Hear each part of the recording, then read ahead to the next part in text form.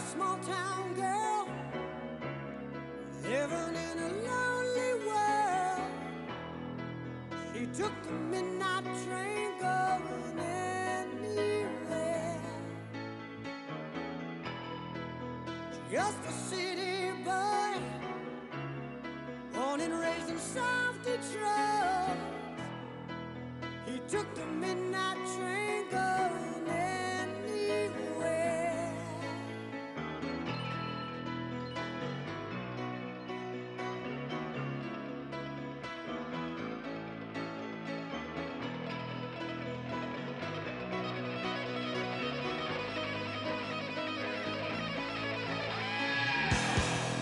A singer in a smoky room, the smell of wine and cheap perfume.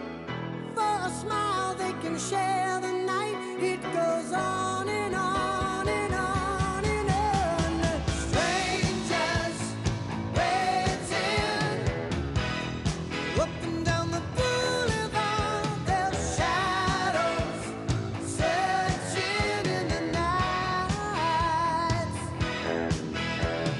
Streetlights, people living just to find emotion, hiding somewhere in the night.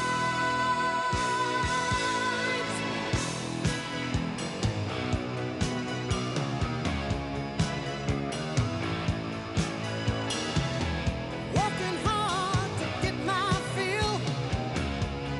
Everybody wants a thrill, paying anything to roll the dice just one more time. Some will win, some will lose. Some of them just sing the blues. Oh, the movie never ends. It goes on and on and on and on. Strangers waiting up and down the boulevard. Their shadows searching in the night. Streetlights, people living just to find emotion, hiding somewhere in the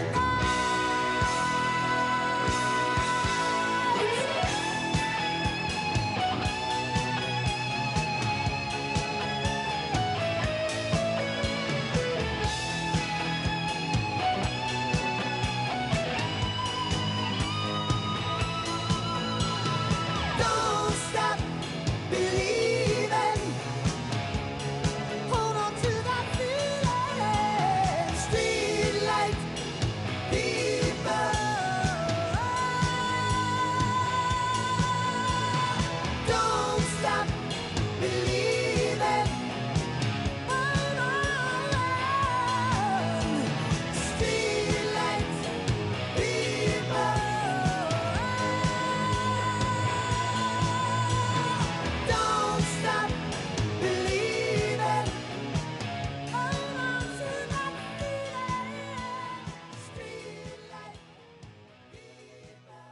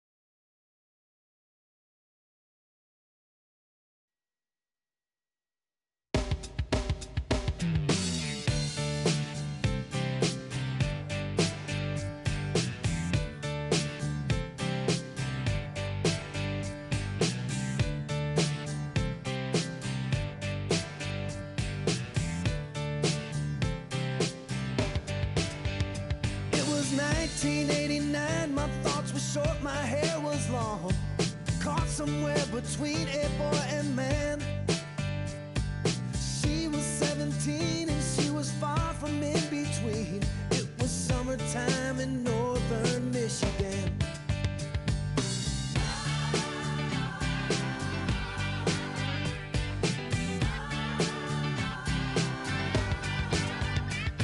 Splashing through the sandbar, talking by the campfire. It's the simple things in life, like when and where.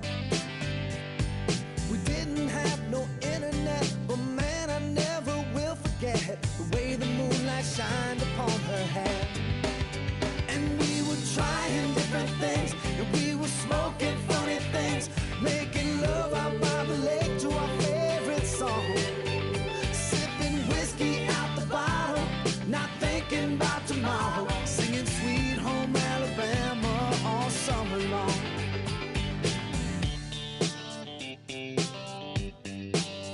Singing Sweet Home Alabama all summer long. Catching walleye from the dock, watching the waves roll off the rocks. She'll forever hold a spot inside my soul. We'd blister in the sun, we couldn't wait for night to come to hit that sand and play some rock and roll.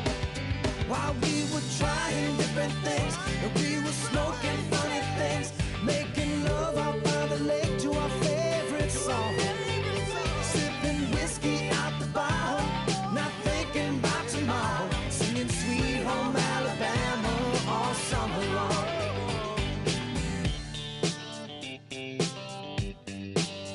Singing Sweet Home Alabama all summer long.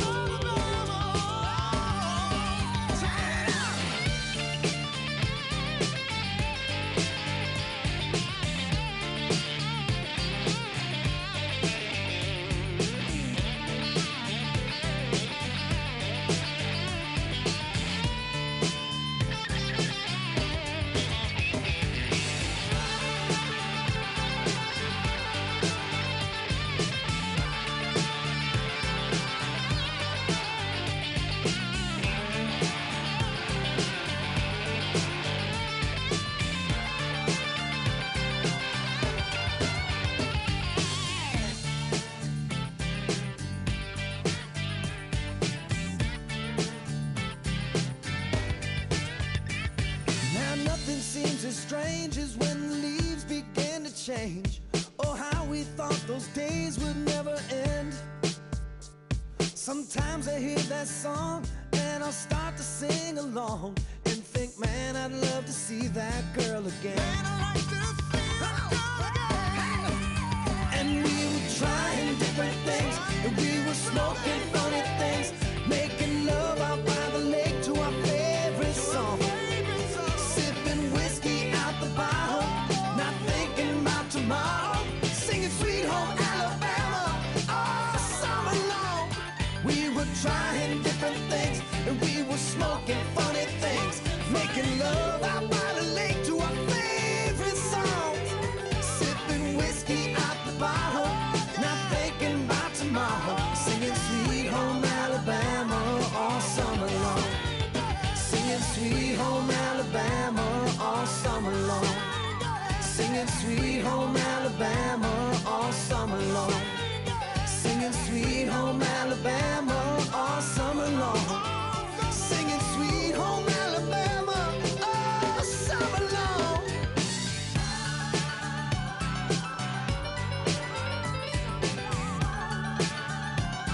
Singing about Sweet Home Alabama, yeah.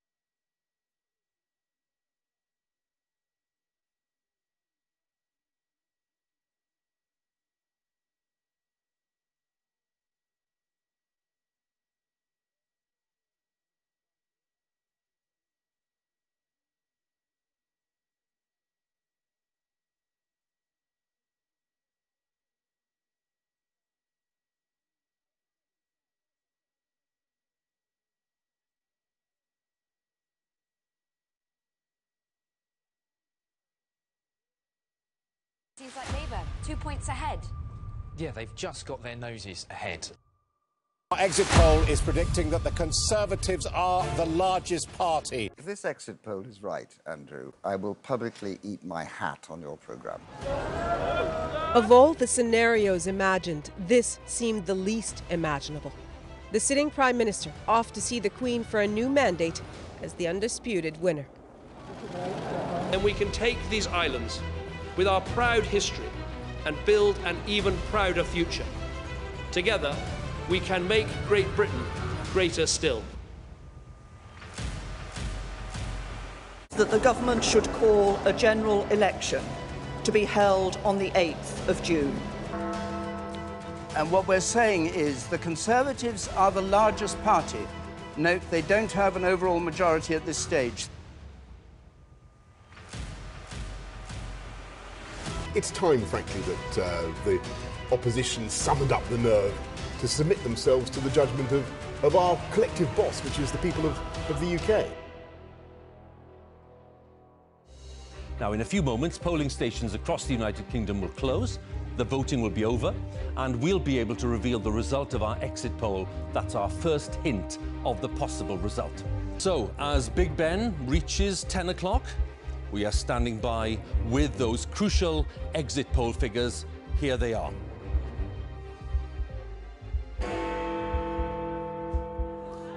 Our exit poll is suggesting that there will be a Conservative majority. News, if you're just joining us here on election 2019 at 5:08 in the morning, is that the Conservatives are now past the finishing post. They have won a majority in this campaign, and that is the formal result for us.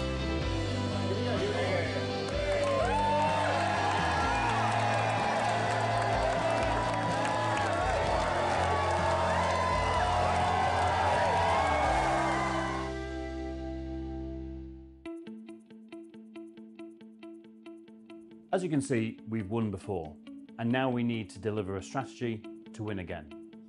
9 years ago, before I was a minister, and long before I became chairman, I was a 40-40 target seat MP. And in target seats like mine, the 2015 general election wasn't about Labour's failures. It wasn't about Jeremy Corbyn or getting Brexit done. It was about our local record of delivery. In just 2 years' time, our record of delivery will once again be a deciding factor in how people vote.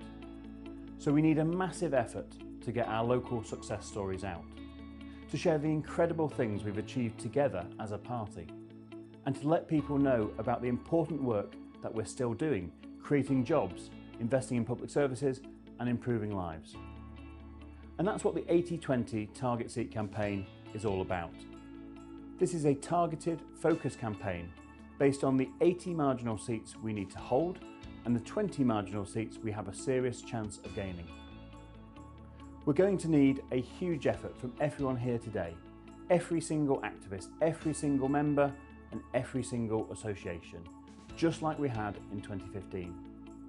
Because whilst the last two elections were short and snappy, this campaign will take place over 2 years, just like the 2015 campaign. No one is saying it's going to be easy, but if we pull together, I know from personal experience what a difference it can make. And I'm thrilled to say that we've already hit the ground running. We've got new campaign managers across the country helping MPs tell their stories. The first leaflet of the 80-20 campaign is hitting doorsteps this summer. And over the next 2 years, there'll be an opportunity for everyone here and at home to play a role, whether that's sharing content on social media or talking to voters and changing minds. I'm confident that if we come together, put that effort in and get our message out, we can win the next general election.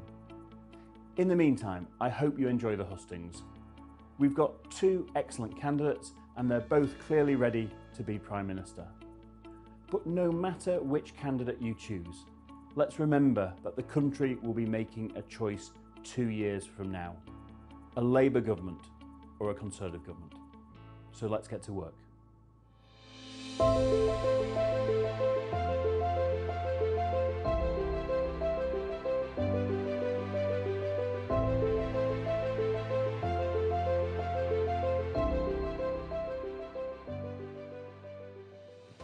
Hi, I'm James, the campaign manager for Bolsover. You probably know the seat because in 2019 we released Dennis Skinner, the beast of Bolsover, from his parliamentary chains and elected Mark Fletcher, the first ever Conservative to represent this constituency. I've worked with Mark since May this year, helping to spread his local success stories, highlight our levelling up actions and strengthen our vote.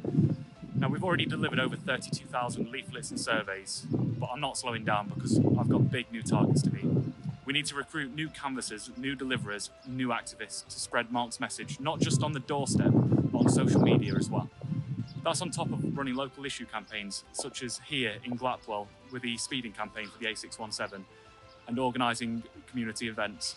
It's tough work, but it makes a huge difference, and none of it would be possible without members like you and supporters like you. My position is funded entirely through donations, so every member, donor and supporter has the chance to play a massive role. Because although it's my job to grow the team here in Bolsover, campaign managers and successful campaigns rely on people across the country for support, whether that's knocking on doors or chipping in. So I hope that over the next 2 years, 80-20 candidates and MPs like Mark Fletcher can rely on you. Please welcome Peter Booth, Chairman of the National Convention.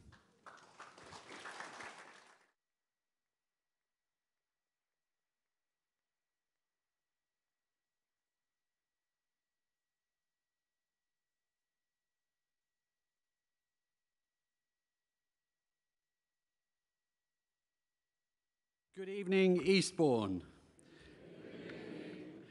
If any of you are here to see a production of Gangster Granny, you're in the wrong theatre, so you might want to leave now. This is the 4th hustings on our national tour, and it's good to be back in Sussex, where I lived for many years and where I was chairman of Brighton Kemp Town. Thank you all for attending this evening. It is good to see so many friends from Brighton and colleagues sitting here in the audience. These hustings are for us, the members of the Conservative Party, to take part in a great exercise of democracy where we get to choose our next leader. He or she will be announced on the 5th of September, and as we're the party of government, then will become Prime Minister very soon after. As Ian Dale, who moderated many of these hustings in 2019, said, and I quote, "I found chairing the hustings a remarkably positive experience. The members really put the two candidates through their paces and asked some very searching questions. So I ask you tonight to make your questions searching, to make them succinct, and to ask questions and not make statements. One question each, please, so we get as many questions from the audience as possible. Both of our candidates have a duty and have expressed a desire to fulfil our 2019 manifesto.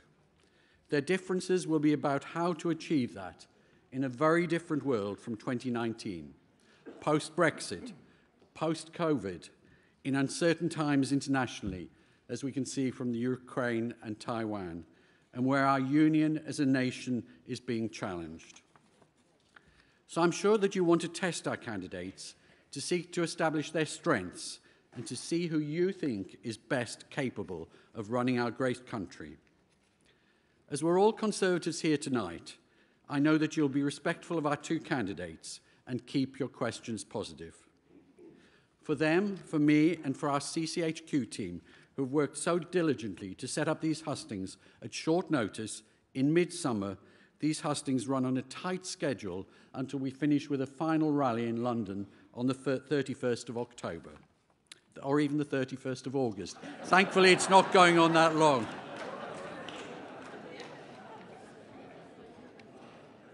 As you know, the ballot has opened, and many of you will have received your ballot papers in the post, and you can vote online or by post. It's very easy to vote online, or you can choose traditional snail mail. And if you do post, then please remember we're trying to save money and to put a stamp on the envelope. I hope tonight that you'll go away enthused and energised in your commitment to helping our party win the next election. We need your help and support. Finally, there's a couple of people here who I'd like to thank. The first is Katie Bourne, our Sussex Police and Crime Commissioner.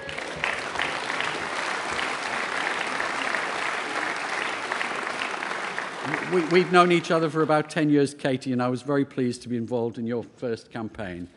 And then the second person is John Belsey, our regional chairman for the South East.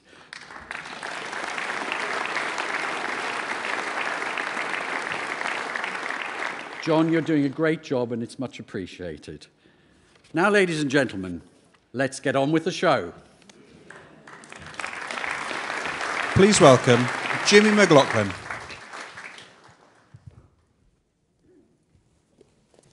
Good evening, Eastbourne. It's great to be here by the beach on such a sunny afternoon. I wanted to quickly introduce myself. My name's Jimmy McLaughlin and I'm the host of Jimmy's Jobs of the Future podcast.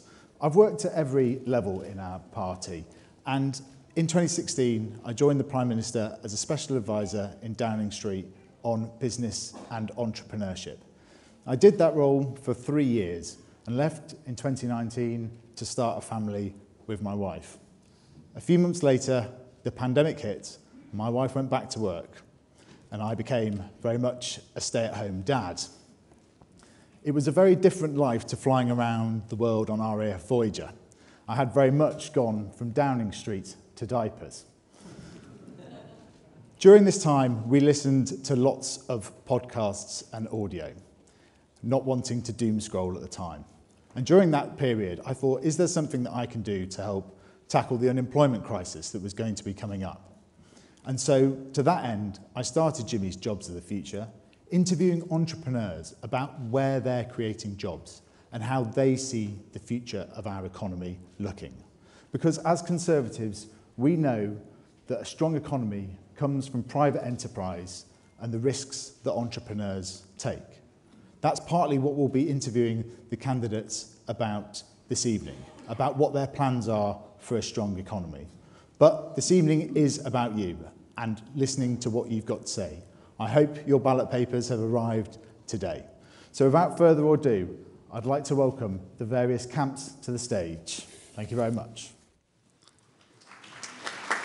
Please welcome Member of Parliament for Wealdon, Nuz Ghani.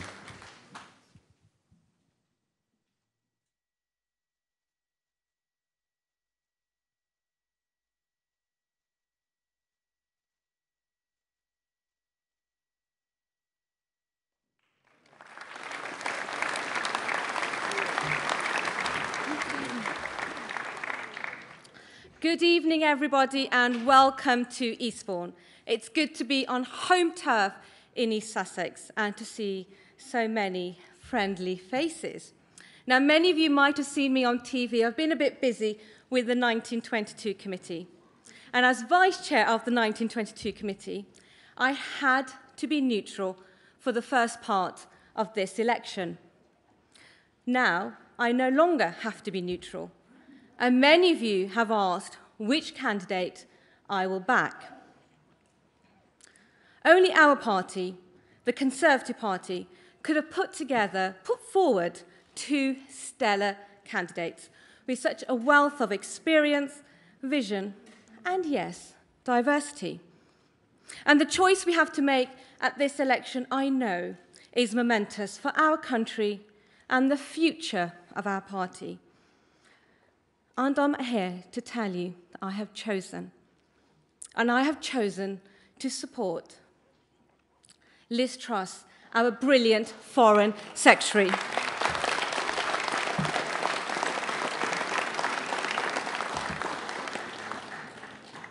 I could tell you that the reason I have chosen to support Liz Truss is because I have faith in her campaign, and I do. Liz's plan for our country is bold, just like her, and it's conservative. She will cut bills and steer us through the energy and economic crisis. She will cut taxes that deprive our families of their income and that prevent your businesses from investing to grow in our economy. She will defend the unity of our nation and protect the peace in Northern Ireland. I could tell you that I've chosen to support Liz Truss, whose record in government is second to none, who has delivered dozens of post-Brexit trade deals, who stood up against the tide of identity politics, who stood up to Russia, and was brave enough to stand up to China. And many of you know that will be close to my heart as an MP who's been sanctioned both by Putin and the only female MP that's been sanctioned by the Chinese Communist Party and President Xi.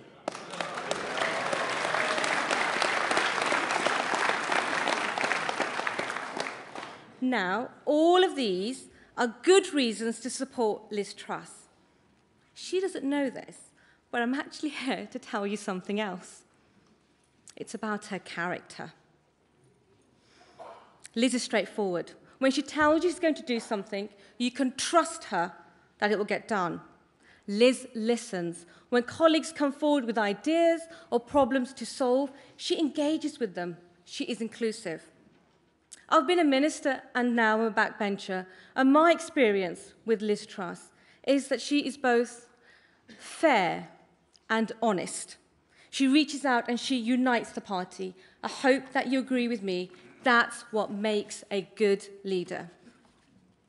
In these uncertain times and challenges our party faces in government, it is Liz that's going to bring us together.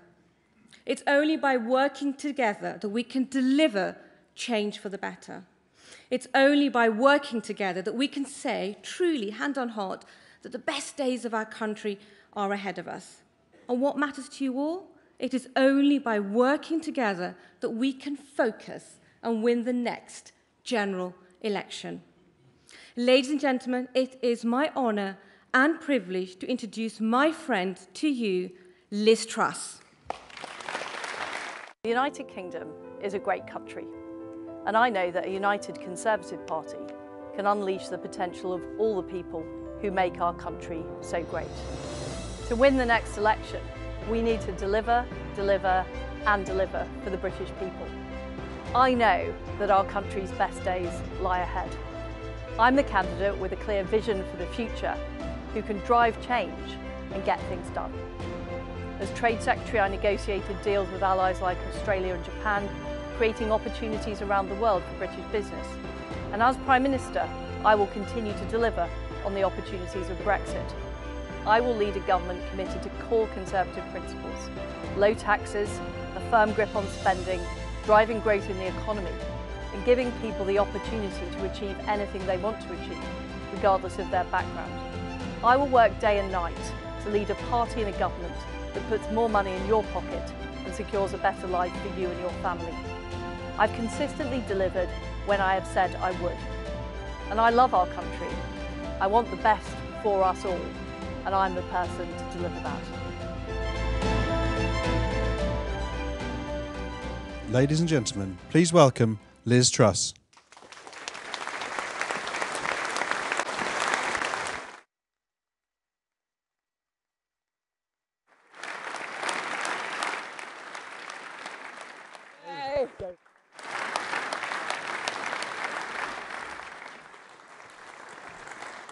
Hi everybody, it's fantastic to be here in Eastbourne.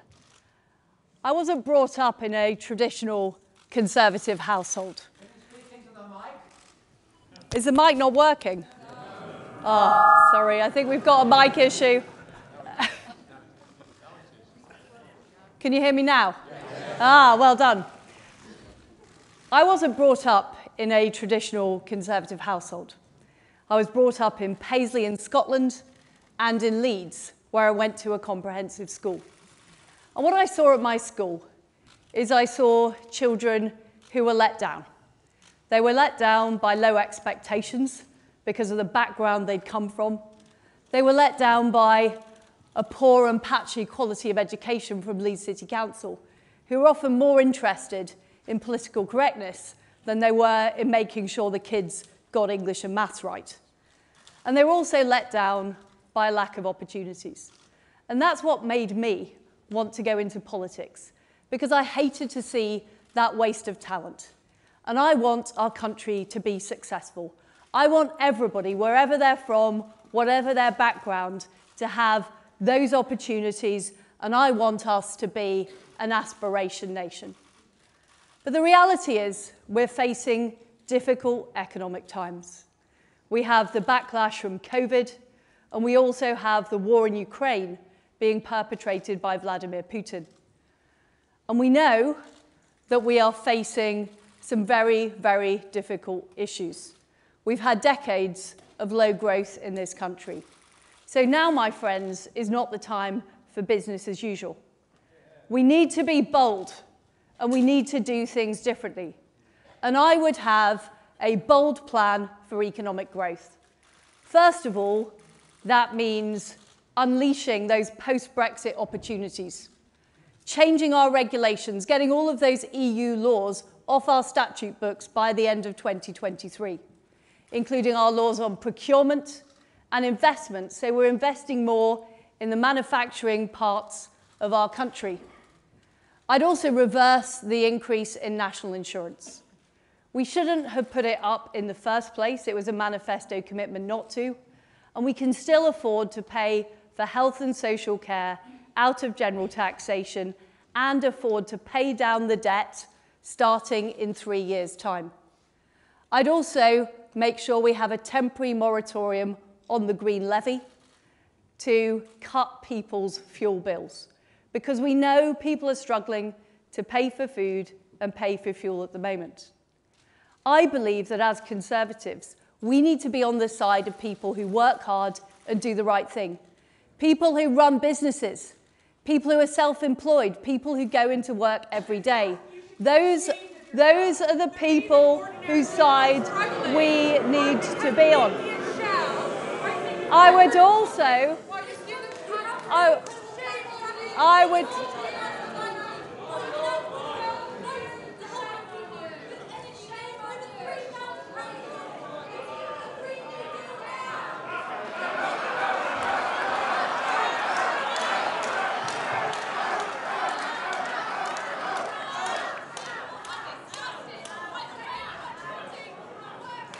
I think we have some infiltrators, and I will wait until they are evicted.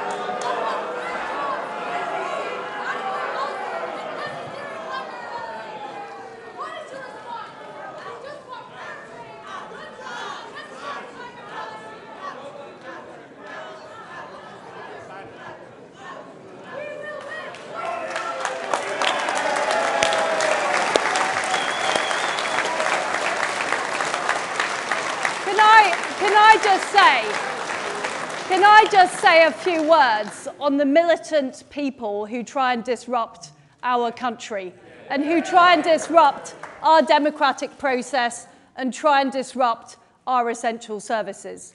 I would legislate immediately to make sure that we are standing up to militant trade unions who stop ordinary commuters getting into work.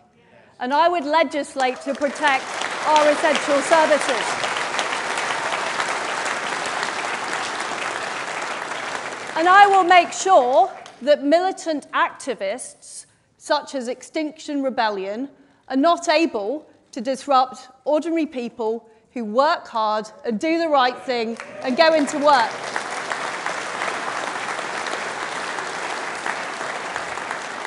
And I will never, ever, ever allow our democracy to be disrupted by unfair protests.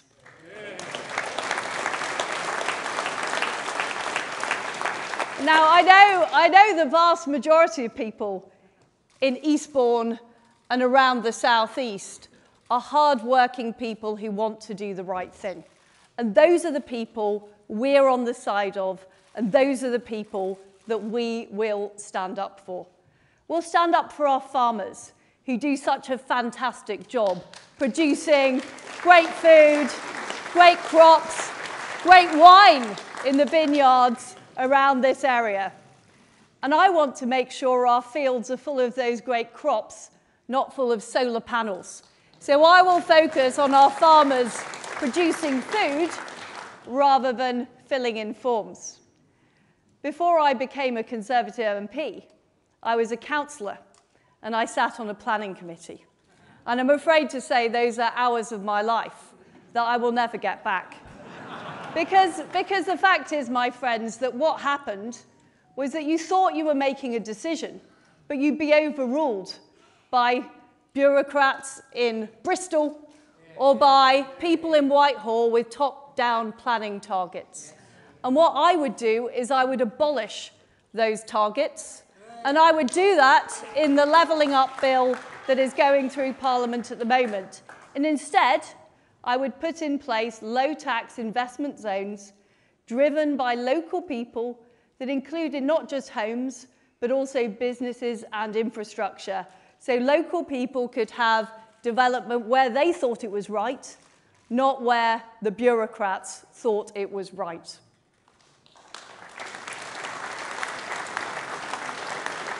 We also need to stand up to Vladimir Putin. We know that if he is successful in Ukraine, and we're doing all we can to help the Ukrainians, that he won't stop there, that he will want to roll back democracy right across Eastern Europe. He's been very clear about his plans. That's why I'm proud that we were the first European country to send weapons to Ukraine. And I, as Foreign Secretary, put the toughest sanctions regime on Russia of any country in the world.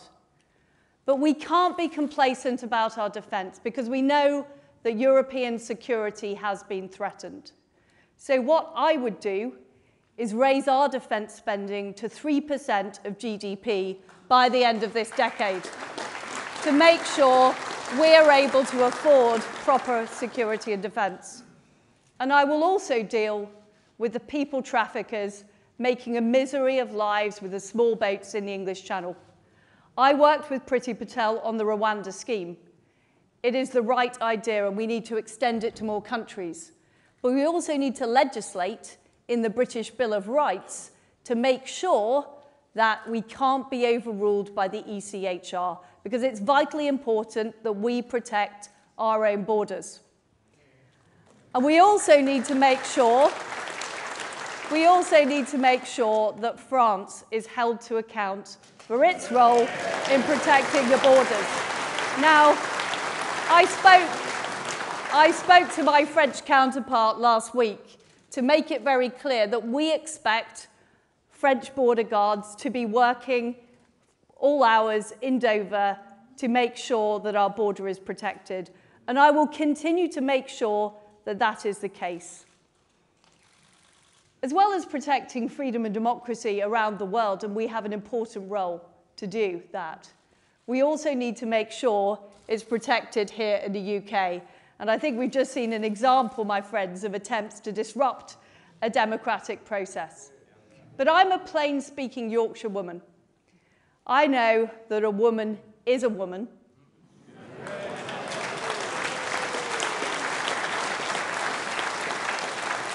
And we need to protect our single-sex spaces, our domestic violence shelters, and fantastic work is done by our PCCs on dealing with domestic violence and dealing with crime, and we need to make sure women and girls are protected. We also need to fight back against the identity politics that has infected our institutions. I'm proud of our country's history. I'm proud of what we've achieved. I'm proud to go out into the world as the UK Foreign Secretary. But we need more of that sense of pride here in Britain itself. Our best days are ahead of us. I don't believe the narrative of decline. I don't believe the naysayers. And I want us to be proud to promote that. And I want us to be proud to be Conservatives, because the people that voted Conservative in 2019 didn't vote Conservative because they wanted Labour policies. They voted Conservative because they believe and share our values, whether that's about enterprise, whether it's about hard work, whether it's about supporting the family, whether it's about personal responsibility. That's why people voted Conservative. And those are the people and those are the values we need to stand up for.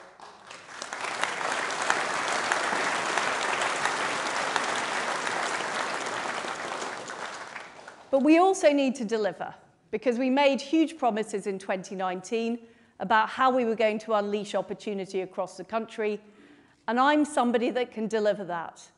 I've shown in the Department of Trade, where I delivered dozens of trade deals, even though people said it wouldn't be possible to do as well as the EU, we've delivered more deals than the EU in a much shorter period of time. At the Foreign Office, I've delivered the Northern Ireland Protocol Bill to resolve the issues that we have with the protocol and restore the balance of the Belfast Good Friday Agreement in Northern Ireland. And I've stood up to Vladimir Putin. I've worked with our counterparts across the free world to make sure that Ukraine hasn't been sold out. And I will deliver as Prime Minister. I will make sure we fulfil all of our promises in the 2019 manifesto and more. And what's more, I'll take the fight to the opposition. To Keir Starmer, yet another North London Labour leader who is completely out of touch with what people in this country want. Or the Green Party, who talk about being green, but let the rubbish pile up on the streets of Brighton. Or the Liberal Democrats, who are better at faking bar charts than they are at delivering anything. And my friends, we can work together, we can have all of the Conservative Party on the pitch, delivering for Britain, and we can win the next general election. Thank you very much. Thank you.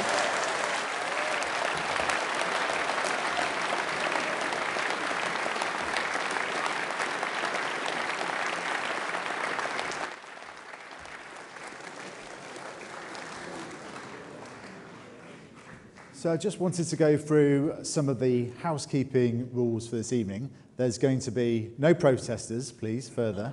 They've paid their £25 Conservative tax, a tax that we can all be in favour of.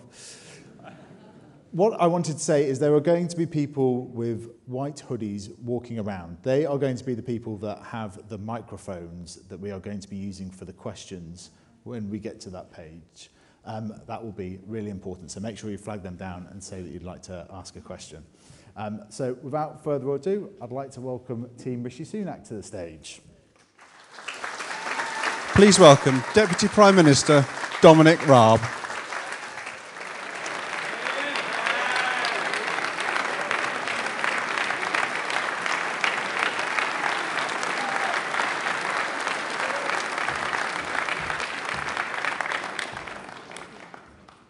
My friends, welcome. I remember first meeting Rishi Sunak when he first entered Parliament back in 2015. Imbued with the work ethic, the business experience and the family values instilled in him by his parents, in particular when he worked in his mum's pharmacy, doing the books, delivering prescriptions on his bike for those elderly patients that couldn't make it in to the chemists. That enterprise outlook, nurtured by a career in business, backing firms with bright ideas that just needed some investment so that they could scale up. Rishi's story, Rishi's values, enterprise, hard work, family, they're our values. They're Conservative values. And almost immediately after the 2015 election, of course, we all faced that very difficult decision on which way to vote and campaign in the EU referendum. And there was all sorts of pressure on MPs, particularly new MPs, to back Remain. But Rishi has never taken the easy option in his life. And he told me, and I remember the conversation very well, he said, what's the point in working so hard to get to the House of Commons as an MP, and then if you get there, you don't stand up for your convictions? Well, I remember he didn't blink, he didn't hide, and he didn't just back Leave and campaign for it, but he immediately started thinking about how to grasp the enormous opportunities that Brexit presents for our great country. He wrote the seminal paper on free ports back in 2016. He delivered the first ones as Chancellor in 2021. And that's Rishi all over. Actions, not just words. Now, as Chancellor in the biggest crisis we've endured since the war, Rishi put together a rescue package to save jobs and businesses to get our economy back on track. Here in Eastbourne alone, Rishi's rescue package saved over 18,000 people their jobs through the furlough scheme. Thousands of businesses in Eastbourne benefited from £90 million in government-backed loans. 19,000 self-employed got the support they needed. And that's just here in Eastbourne. When you needed him, Rishi was there for you. And I know that as we face another global challenge, the fight against inflation, that Rishi is the candidate with the credible plan to get inflation down, to get investment up in those sectors particularly important for your businesses to thrive, tourism, digital, manufacturing, and to cut taxes, but when it will help, not hurt people. Because the alternative choice in this contest is unfunded tax cuts to the tune of £50 billion, which will just put more debt on our children's shoulders. That's not fair. That's not conservative. Tax cuts that drive up inflation and interest rates, that's not conservative either. Just think about it for a moment.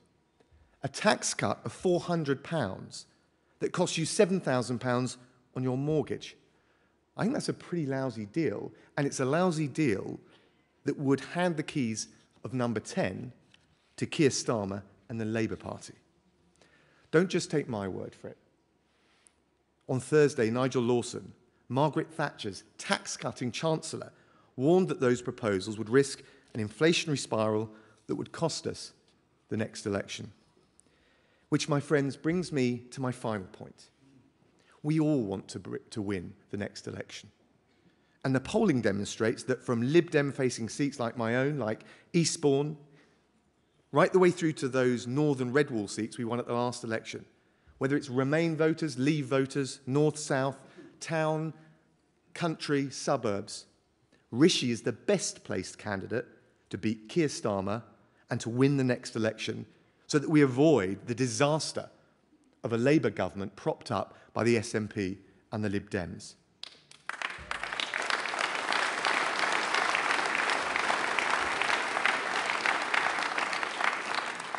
My friends, we can't let that happen. So let's make Rishi our next Prime Minister. Thank you very much.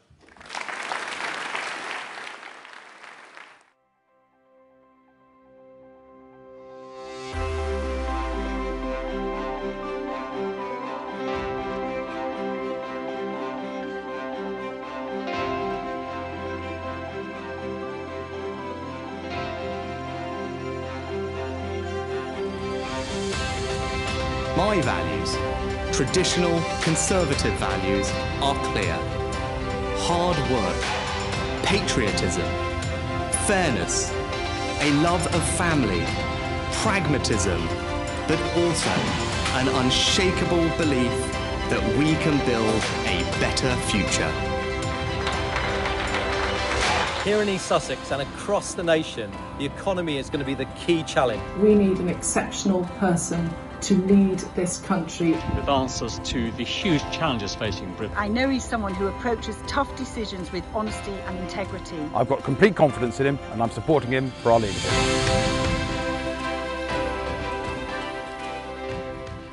Please welcome Rishi Sunak.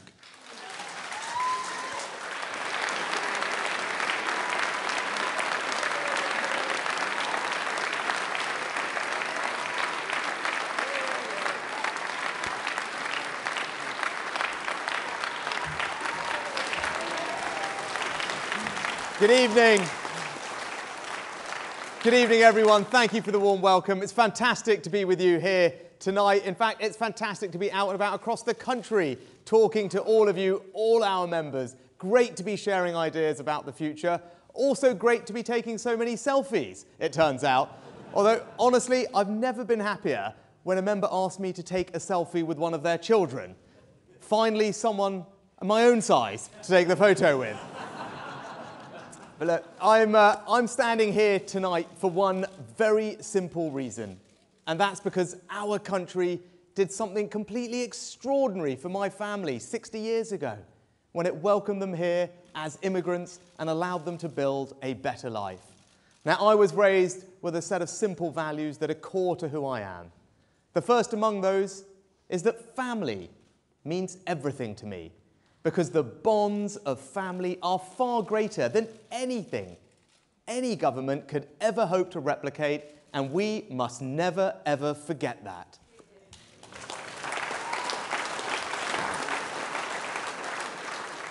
In my family, we prioritised hard work as the best way to forge ahead in life. My dad was an NHS GP. My mum ran the local chemist in Southampton, where I grew up. And I spent all my time working in her shop, out and about, delivering medicines, and doing her books, her accounts, her payroll, and saw the power of that small business to provide jobs and opportunity in our local community. Now, for my parents, the best way that they felt they could give a better future to their 3 children was simple, and it was through education.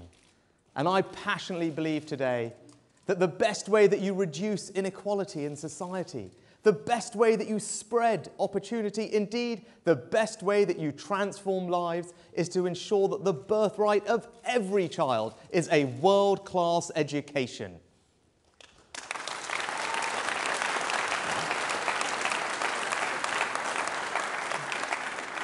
So in a nutshell, those are my values: patriotism, family, service, hard work, aspiration. And I know, looking at all of you here tonight, that those are probably your values too. And that's because they're conservative values. And my story is an entirely conservative story, and that's why I want to be your next Prime Minister, to put those conservative values into action, to build a better Britain. And just as our country allowed my family to provide amazing opportunities for me as Prime Minister, I want to do the same for everyone, your children and grandchildren, to make sure they have the same fantastic opportunities too. But how are we going to do that? Well, we need to do 3 things. We need to restore trust, we need to rebuild the economy, and we need to reunite our country. Now, in order to restore trust, we have to start with honesty. And as you can see in this leadership race, I have not taken the easy path, because I believe our country does face some significant challenges. And I want to be straight with everyone about those and what is going to be required to deal with them. And even though it doesn't make my life easy, I believe it is honest, and that is what leadership is about. But we also restore trust by delivering on the things that we say, the things that matter to people. That's why I've set out a plan to finally start reforming the NHS so we can focus less on how much money we're always putting in and more about the efficient, better healthcare that we're getting out and getting the backlogs down. It's why I want to restore trust with our rural communities by supporting farmers, supporting food security, and protecting agricultural land for food production and not solar panels. It's why I want to restore trust back into the planning system to ensure that local communities here and across the country are the ones themselves that decide where to build their homes, how to protect their green spaces, and not be told what to do by centrally imposed targets from Whitehall.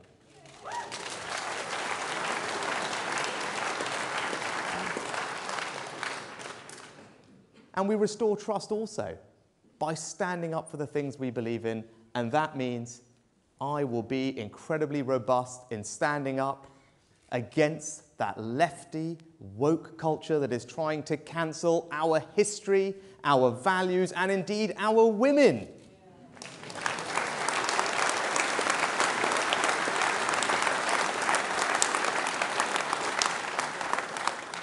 And finally, to restore trust, we need to tackle the issue of illegal migration. Because for too long, all of us have watched on our TV screens scenes of people coming here in boats, and it's simply unacceptable, and it has to stop. With my bold plan, under my leadership, we will finally get to grips with that issue, stop people coming here illegally, control our borders, and restore trust back in the system.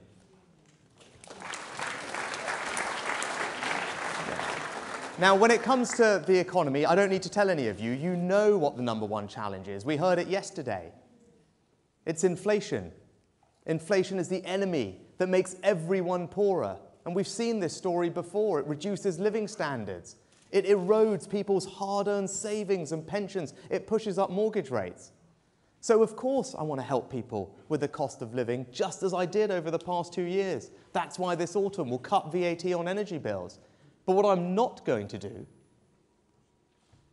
is pursue policies that risk making the situation far worse and last far longer, especially if what those policies amount to is borrowing billions and billions, tens of billions of pounds in unfunded promises that we just put on the country's credit card and then ask our children and our grandchildren to pick up the tab. Now, surely that isn't right. It's not responsible, and it is certainly not conservative.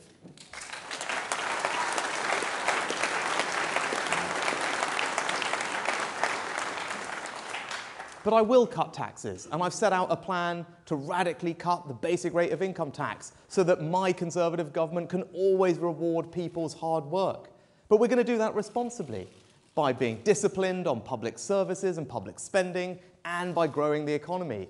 Which is why this autumn I want to radically reform our business taxes to support and incentivise those businesses that are actually investing in the economy and innovating more, because that's how you drive growth. I want to be radical about seizing the opportunities of Brexit, as I did as Chancellor, to make sure that this is the most dynamic economy in the world for business. And I want to level up everywhere. And as you may have seen from a video clip that's online, I don't believe that's just about our very large urban cities. I believe it's about investing and levelling up in small towns, in rural communities, in coastal communities like those here in the southeast.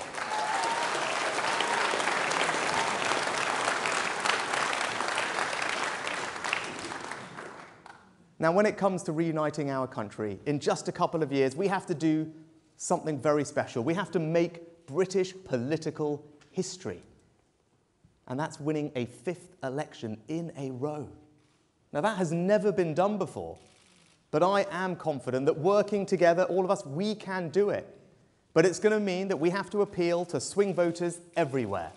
Here in the southeast, in the north, in the Midlands, in Liberal-leaning areas, in Labour-leaning areas, in Brexit-supporting areas, in Remain-supporting areas, in Wales and in Scotland. And I passionately believe, and all the evidence supports it, that I am the candidate that offers our party the best opportunity of winning that election and ensuring Keir Starmer never walks through the doors of number 10 Downing Street.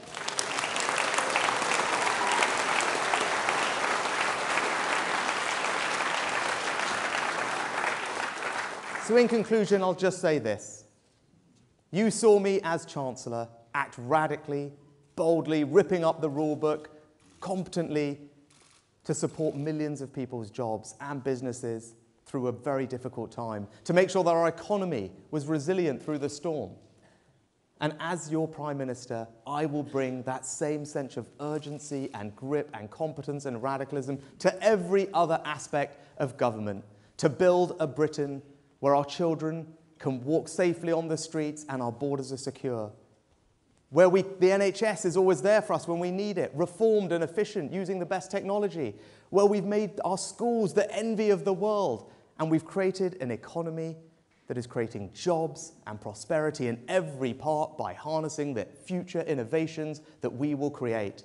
That's the better Britain that I will build. But more than that, I promise you this. I will give you my everything, my heart, my soul, to ensure that each and every one of you here this evening will always feel enormously proud of the Conservative government that I will be privileged to lead. So I humbly ask for your support, not just to be your next party leader, but also the next Prime Minister of our great country. Thank you.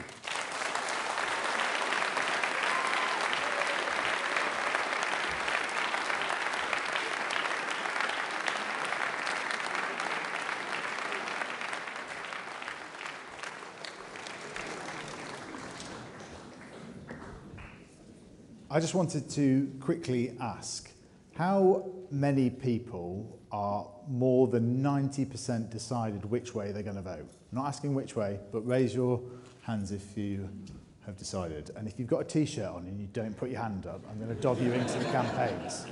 All right, so about 25% or so then. Interesting, interesting. And how many of you have received the ballot papers?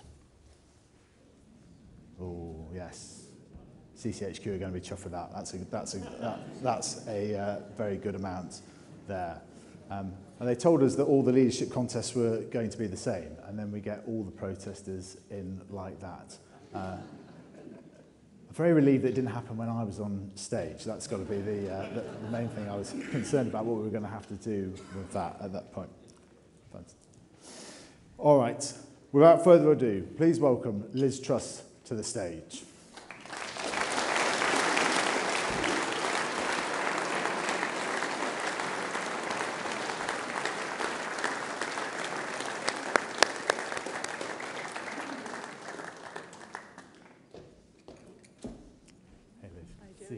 Good to see you. So first question that I wanted to ask is that there's a generation that are sort of 35 and under that have effectively only ever known a sort of permanent sense of crisis almost, whether it be the financial crash, Brexit, COVID, and now the news from the Bank of England yesterday about possibly one of the longest recessions we've ever seen and the tightest squeeze on living standards. What's your pitch going to be to win a fifth term?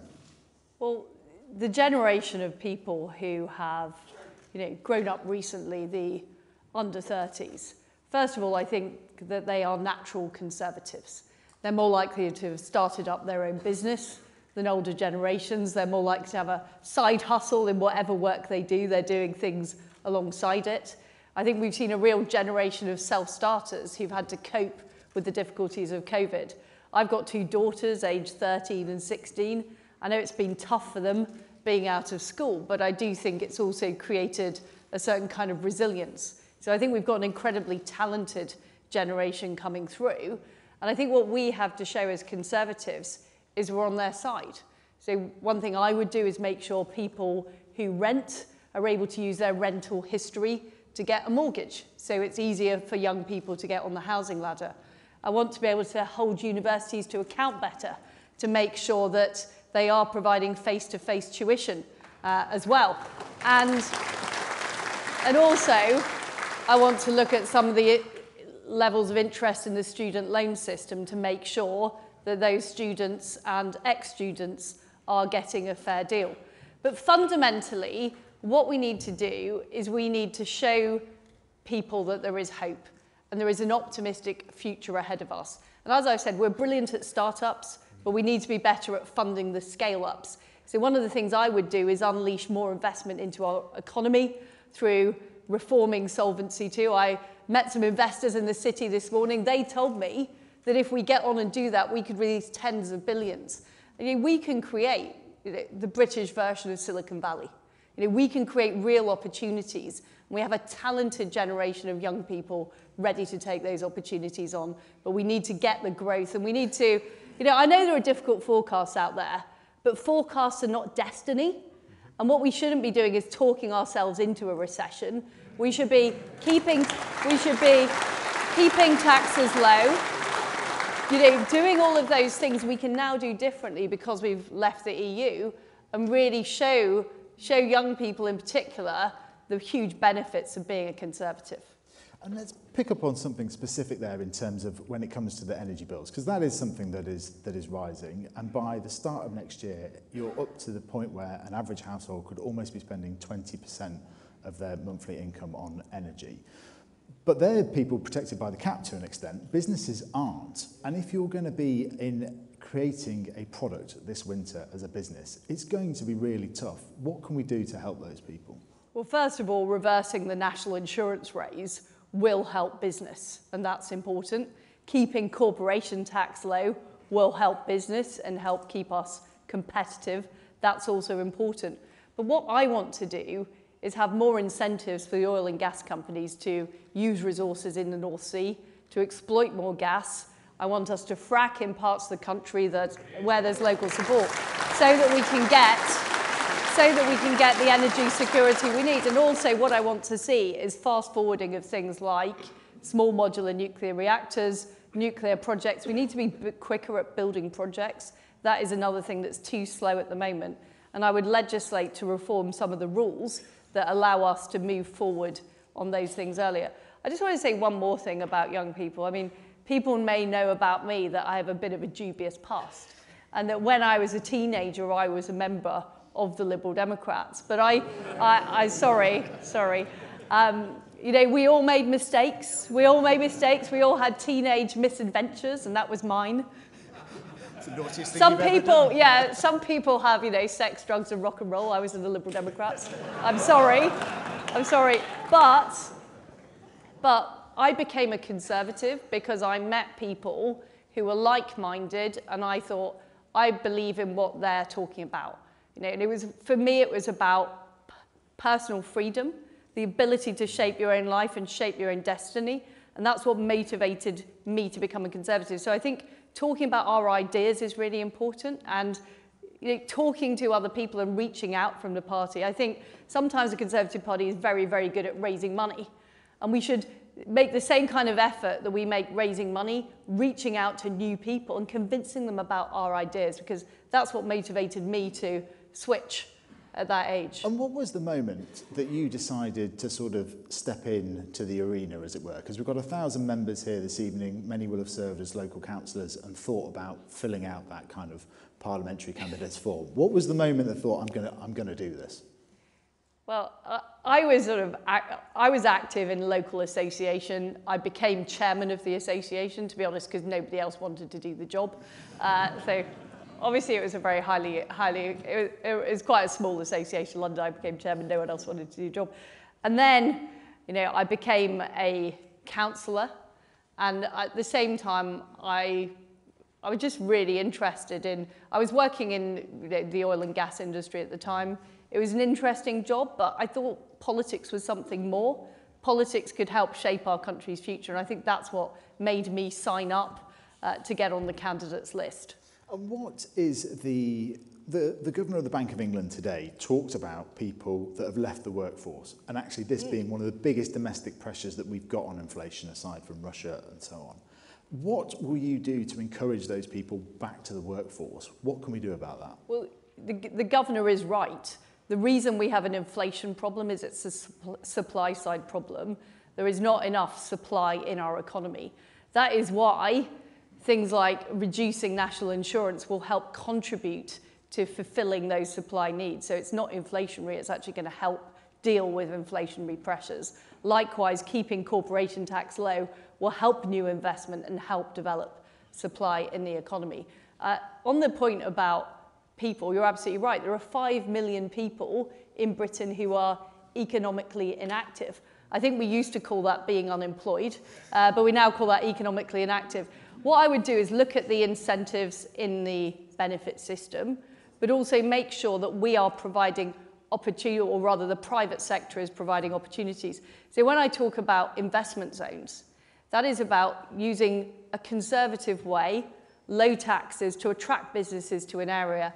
At the same time, let's get people who are currently not in the workforce, encourage those people to apply for those jobs. So it's a combination of incentives within the benefit system, as well as actively providing people with the skills and training they need to do those jobs. But it is a massive challenge for our country. I know there are shortage of skills in hospitality, in social care, in farming, and we really do need to work to get more people back into the workplace after COVID. You only need to go down Eastbourne beach and see the amount of... Is that where you've been, Jimmy? It is indeed. I spent the I'm afternoon glad there. you've been having a good time. You're enjoying this really, Liz. Don't tell me otherwise. If you were 22 in 2022, what sector do you think you'd be looking at? Because there's so much innovation happening out there, as you say. Where do you think you'd be looking to go?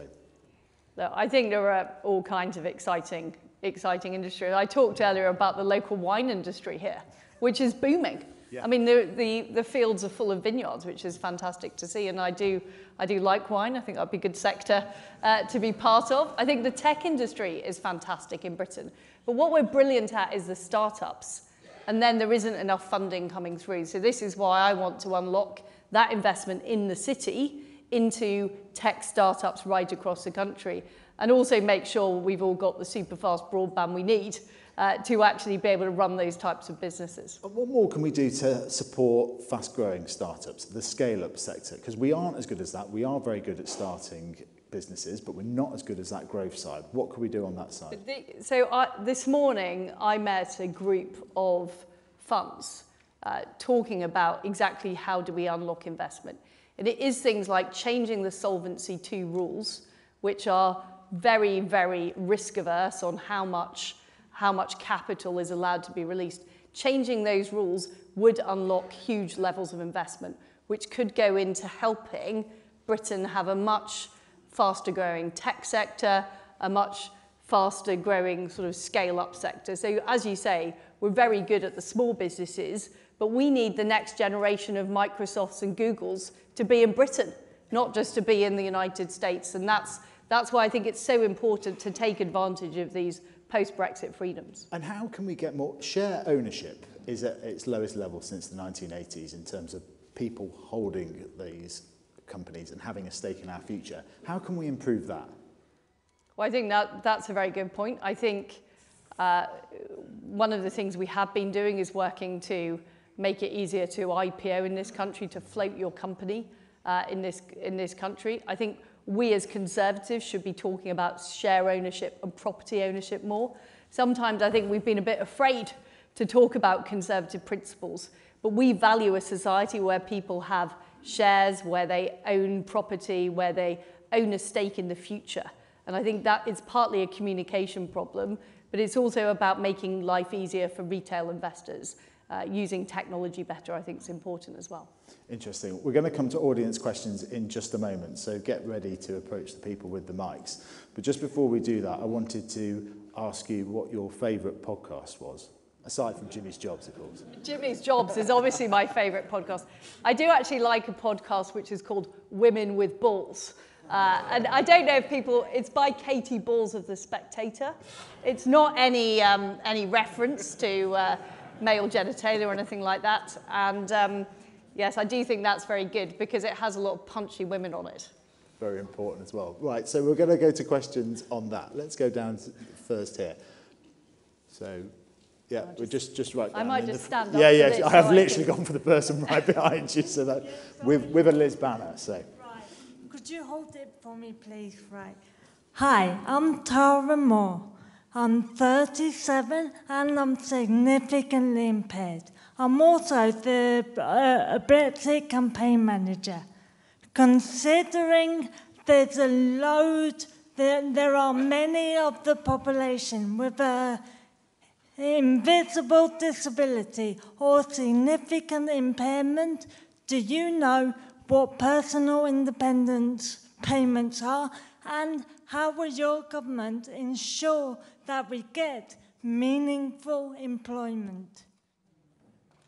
Well, thank you, Tara. First of all, I think what you are advocating for is incredibly important.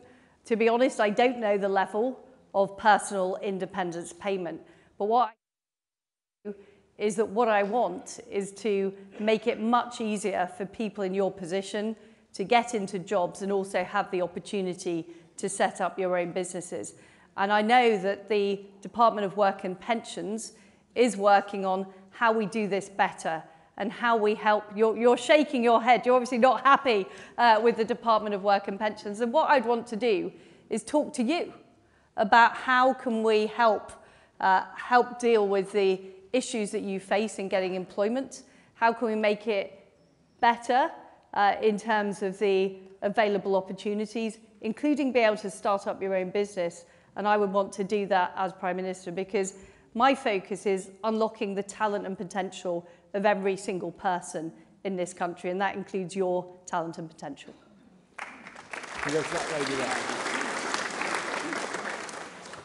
Thank you very much. Good evening. I've got an eye for the next general election. The red wall voters were very, very important to us at the last election. What do you think you can do to retain the most of those votes going again to the Conservatives? Well, you're right about the red wall voters.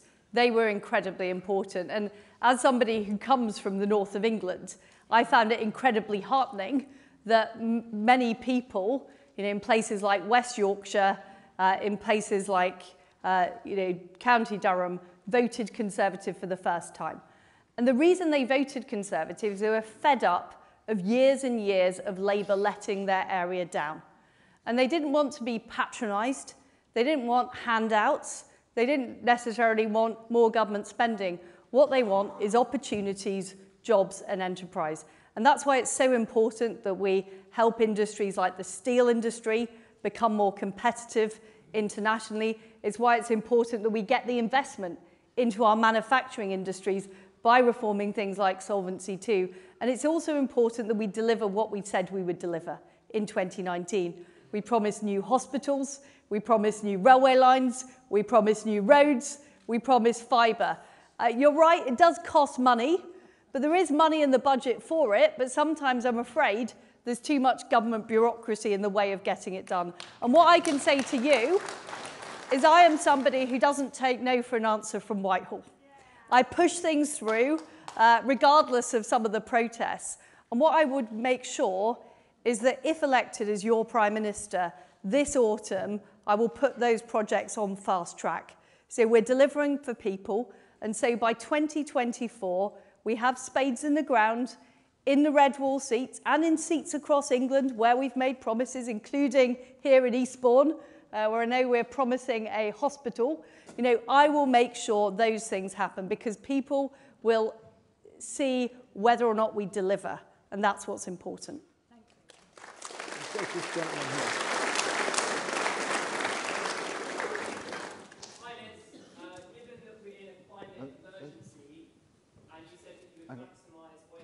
I don't think you've got a mic.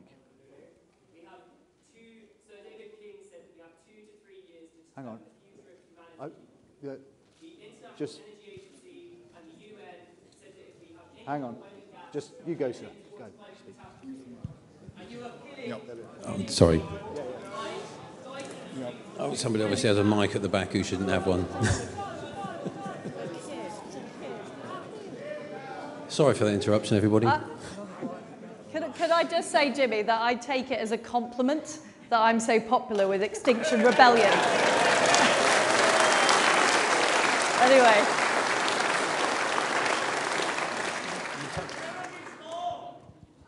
You touched upon getting people back to work.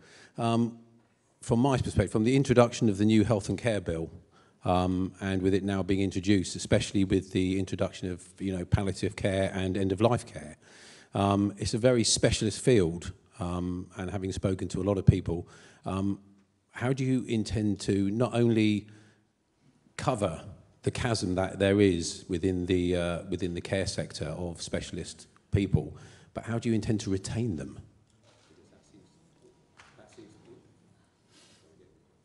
That seems to be one of the biggest issues we've got. It's not actually employing people or getting people into those jobs, but it's actually retaining them. Mm-hmm. So, as I said earlier on, I would make sure that the money that we have allocated to health and social care goes to social care, because I do think that's where some of the biggest issues are. And what we have at the moment is people in NHS hospital beds because there isn't enough space in social care. So by giving the money to local councils to fund social care, we'll also be freeing up space in the National Health Service. But you are right about the motivation of frontline people in the health service and in social care. And partly it's about funding. I understand that. I know there are issues about mileage rates for people in social care. I know there are issues about wages, and we can help with the national insurance reverse, for example, on things like wages. But it is also about the respect people are treated with. It's about the level of centralised bureaucracy that we particularly experience in the NHS. So it's also about treating people with respect and making sure people are empowered on the front line to do their jobs, so the jobs are as fulfilling as possible. I think that's very, very important. And how can we make sure that the NHS is able to keep pace with the private sector in terms of the different array of flexibility they're now able to offer in terms of working from home, etc.? People like teachers and nurses and doctors aren't going to have that flexibility. And actually, early on in their careers, they're sort of sent to all parts of the country with very little control. What can the government do to kind of enforce a bit of more flexibility in that? Well, I have to say there's quite a lot of the private sector who want more of their staff to be in the office as well. So I don't think it's just the public sector. I do think it is important that we get more people back into offices, because we need to make sure our town centres and city centres thrive. But also you learn from other people when you're in work, when you're talking to each other. And I think whilst it worked to some extent during COVID, I certainly got Zoom fatigue. I know a lot of people in the civil service got Zoom fatigue. So I think we do need to try and encourage people to come into the office, more than they do at present. I think there is a case for more flexibility in terms of where people are allocated to within the National Health Service, for example. And I think there's a big case for more local control. At the moment, what I hear is people are frustrated by the level of central diktat. They're frustrated by the number of levels of management above them. And I think by having more local control, you help empower people, you make jobs more fulfilling and rewarding, and you also get things done better. Because the people locally know much better than the people in Whitehall about what's going on and how to fix the problems.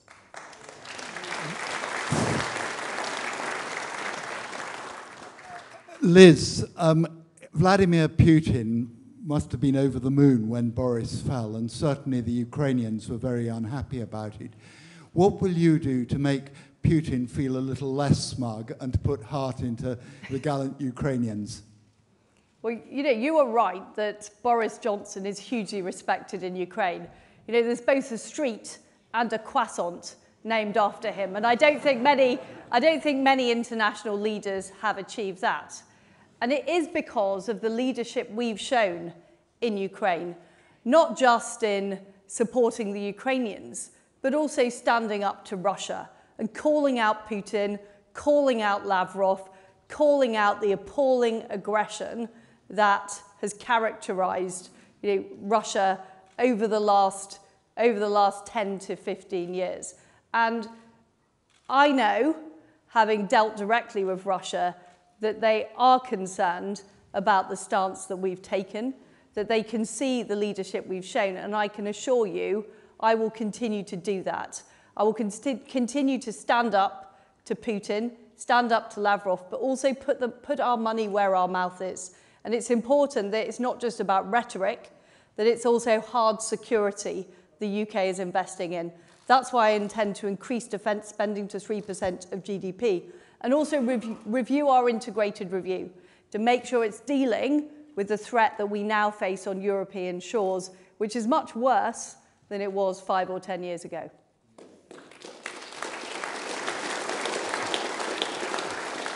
Thank you for all you've said so far. I'm in the hospitality sector, and I was listening to you say that you want to get some of that 5 million people back into work. I would like you to help me deal with the following cases. I was trying to employ people to help in my business, and on 5 occasions I had people accepting jobs and then were told that they're part-time jobs, they can't afford to take them because they would lose their benefits more than I was able to pay them. Thank you. Well, you make absolutely the right point, and this is my point about making the incentives in the benefit system work so people are better off when they take up jobs. And we made some changes because of COVID. COVID is now over. We now need to change the benefit system back, and we also need to more actively be encouraging people into work, because it's not just damaging your business, the ability to get people to work in it, it's also costing taxpayers money as well. So it's a win-win to change the system to help those people back into work, and I'm determined to do that.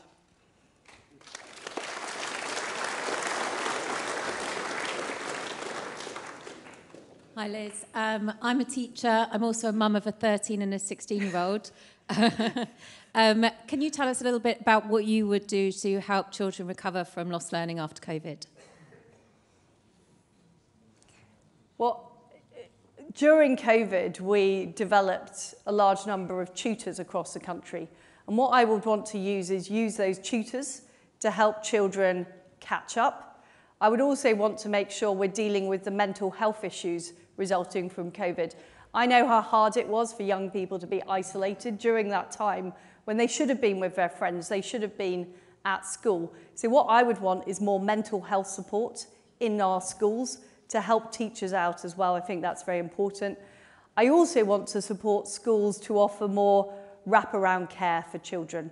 I think that's really important for working parents, and it also helps children, you know, get more of that social exposure, which is so important to their development. But I know from having a 13 and 6-year-old daughter, it's an exciting age, but it's also a challenging age. And I think one of the big problems parents face is mobile phones and social media and kids contacting each other and winding each other up on WhatsApp is one of my concerns, I can tell you, about teenagers. Sounds like a Tory MP's WhatsApp group sometimes. But, it's not as bad as that. I'm not sure teenage girls are as bad as Tory MPs. I think that's...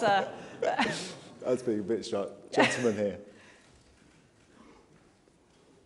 Mike Staples, chair of the Conservative Policy Forum in Lewis and letter writer to the Telegraph. With hindsight, the mathematical modelling that led to lockdown may have caused more harm than good. We just heard some reference to it. Before restricting our right to heat our homes and drive our cars, will you critically examine the scientific groupthink for net zero? Well, although I am a fan of mathematics, and in fact one of the things I did as Education Minister was create the new big maths GCSE that my daughter has just sat, which she's not particularly happy about because she was saying, Mum, why did I have to sit all those extra papers? And it was basically down to me when I was Education Minister. I do think sometimes we use mathematical models where they're not appropriate. And you know, the housing algorithm is a similar case where, you know, it's a human decision whether or not to build houses in a local community. It shouldn't be down to an algorithm. So I think we've always got to be very careful to intermediate with our own thinking about what is right for our society. Having been through the lockdowns and seen the experiences of other countries, I do think we went too far. And I would not want to have another lockdown, and no lockdown would happen under my leadership, I can assure you of that. But on the subject of net zero, we do need to transition to net zero, but I want to do so in a way that doesn't clobber households and doesn't clobber businesses. That's why I'd have an immediate moratorium on the green energy levy, while we look at better ways of delivering net zero that are using private sector innovation and technology to deliver it. And at the meeting I had in the city this morning, you know, there are tens of billions of pounds chasing that green investment. That is what we should be doing. We should be looking at how we get that green investment into our economy at the same time as using gas as a transition fuel. Because I think that's going to be incredibly important in the run-up to this winter, where Vladimir Putin is going to try and play games with European gas supply, is that we are using our own resources in the North Sea.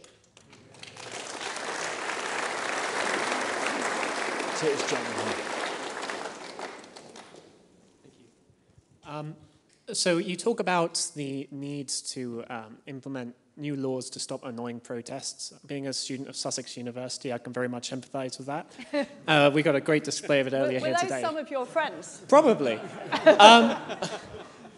So I'm just concerned about how that's going to be done whilst balancing the crucial right to freedom of speech and freedom of expression. So I completely agree with freedom of speech and freedom of expression. What I think is wrong is when Extinction Rebellion activists glue themselves to trains and disrupt commuters who are going about their business. And likewise, I am fine with peaceful protests, but the situation we had in Parliament Square with a whole bunch of people camped in tents for weeks on end is not the same as peaceful protest. So to me, I'm a believer in freedom to do as you want, provided you don't harm others. That's the fundamental concept for me. But what I think we've got to a stage of in our society is where there is deliberately disruptive activity, which isn't just about peaceful protest, it's about trying to disrupt democracy, trying to disrupt people's everyday lives, and I think that is a problem. So there's a balance to be struck, but one person's freedom should not mean that other people suffer misery. Liz, I had two quick final questions. There's been a lot of blue on blue in this leadership election, as there inevitably is going to be. But I wanted to know, what do you think is your opponent's greatest strength? So Rishi is somebody I've worked with in cabinet. He's a very intelligent person. He's a very competent minister, and I would be very pleased that if I'm successful in this contest, if he would work with me in our team. And a final one. And it's a very specific one and personal to me. You also have in common with him the fact that you are a parent to two daughters. And as we have recently welcomed our second daughter into the world, I wondered if you'd got any advice on bringing up daughters in the 21st century. So my number one piece of advice is delay as long as possible them getting a smartphone. That is genuine advice to every parent, because the minute they get their hands on it, it's an absolute nightmare. I had to introduce this idea of a locked box to put their phone in, which was an old petty cash box, because it was just being completely abused. So I think that's my number one piece of advice, is keep them off the mobile phones as long as possible, and try and work with other parents in a club to stop them using peer pressure to get onto phones and social media. Brilliant. Thank you so much, Liz. That's been a brilliant session. Thank you. Thank you.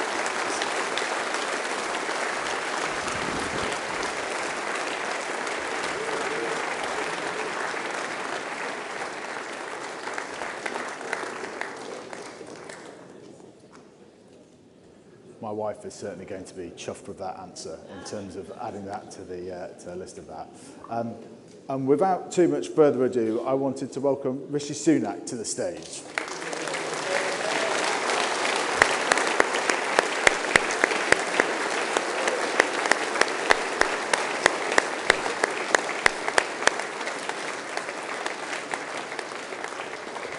Good to see you, Rishi. So, 18 months' time, you're about to go to the country and call a general election, and you are going off the back of the toughest economic squeeze that people have ever felt in their pockets, and the longest recession that we may well have ever seen, according to the Bank of England. What's going to be your pitch to the country to win a record fifth term?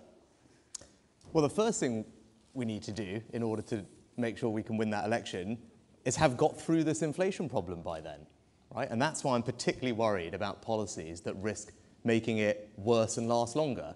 Because if this is a problem that isn't just for this winter, it's a problem for next winter as well and beyond, because as the Bank of England said, they're worried about inflation becoming embedded, then there's no hope that we're going to win that next election. Absolutely none, right? It's as simple as that. We all heard what they said yesterday. All of you saw the numbers. And if we don't get a grip of this thing and get a grip of it fast, then we can kiss goodbye to winning that next election. So the first thing to put ourselves in a position to win is to get through inflation and get through it quickly and not do things worse. But then, thank you, right? But then,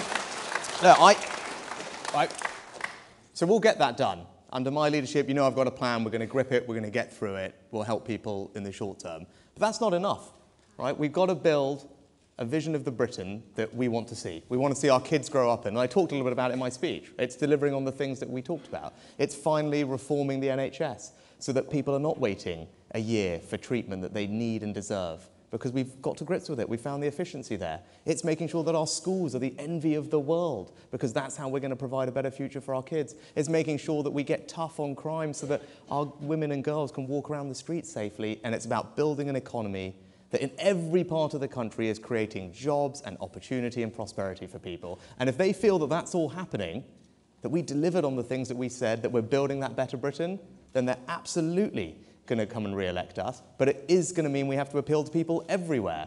And as I said earlier, I'm the person that can appeal to those swing voters and ensure that we beat Keir Starmer at that general election. And with all the challenges that are going to be faced this winter, as we were talking about, those companies that produce products aren't going to be protected by the energy cap and are going to be facing huge bills. What specifically are you going to be able to do for those high-intensive businesses? Yeah, well, the most important thing that we need to do this winter is help people, is help families, particularly the most vulnerable families, through what is going to be a very difficult period, right? And some of the proposals that you've heard elsewhere are not going to do that, quite frankly. And that's why, as Chancellor, I announced support that was particularly targeted at the most vulnerable. And any compassionate Conservative government, I'm sure everyone in this room would want to make sure that those in our society who are going to just struggle too much with bills that are going up £1,000, £1,500, get the help they need. That's got to be the priority. That's what I did as Chancellor. That's what I'll do as Prime Minister. Now, in terms of getting businesses to grow, the things we need to do are focus on what's going to achieve that, right?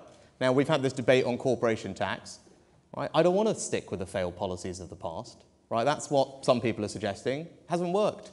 If we want businesses to actually invest in the economy, to expand their factories, to put more lines in, to produce more things, that's how we create more jobs. That's how we'll get inflation down if companies are producing more. We need to cut the taxes on those things. Focusing on corporation tax hasn't achieved that. Investment in this economy today, no better than it was a decade ago, in spite of us doing all those things on corporation tax, because it's not the right tax to focus on. And that's where my experience in business, my time as Chancellor, my conversations with business have led me to the conclusion we need to be much more radical.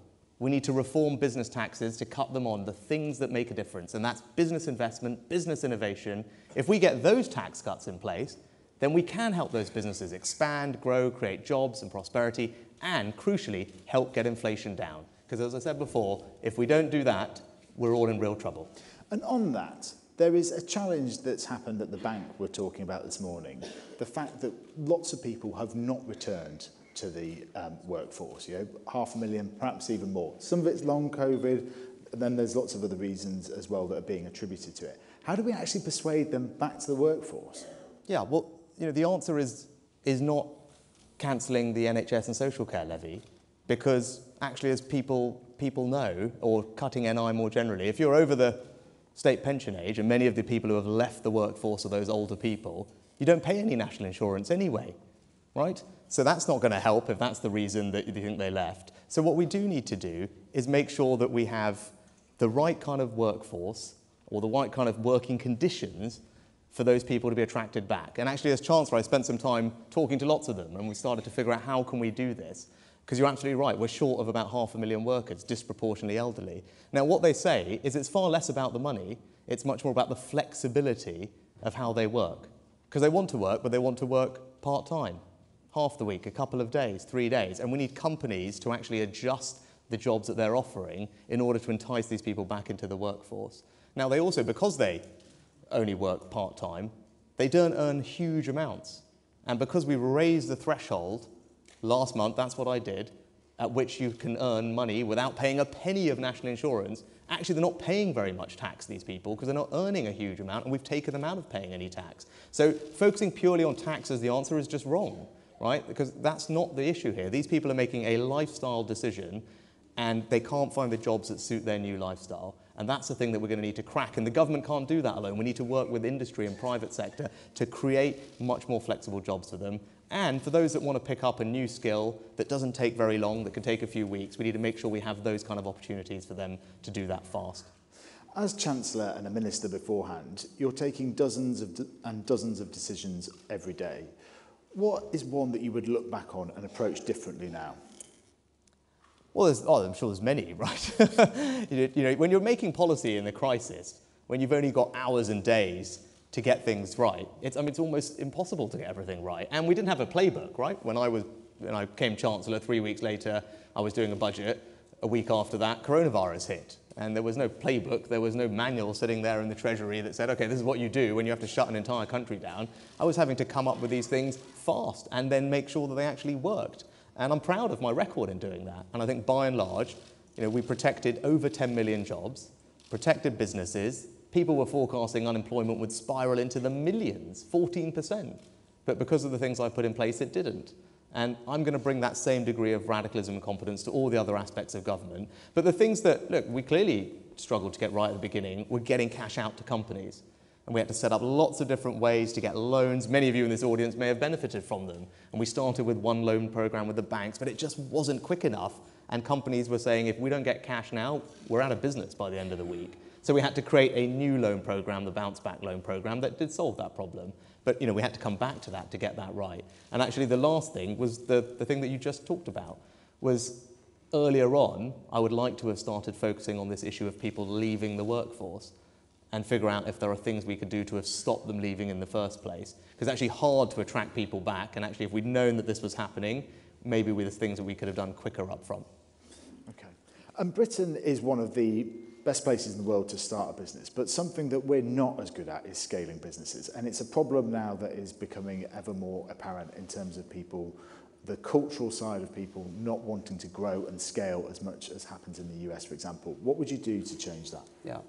Well, I don't think the answer is actually lots more money and financing, right? And people will say, oh, these scale-up businesses, they need lots of capital and we should, we can reform lots of financial markets to do that. We can do that and we should do that. And I started that work as Chancellor because, as you know, this is an area I know very well. This is my background professionally. If you talk to anyone at any of those businesses, what will they say? They'll say the number one thing they need is people, right? That if you talk to any entrepreneur in the UK growing a company, and you know this from your experience, what do they all say? What's the limiting factor in their growth? It's getting amazing talent, right? So that means you've got to focus on that side of the equation. You've got to make sure that we're training young people, we're giving them all the routes that they need, not just university, but apprenticeships too, other short courses, because it's not just about degrees.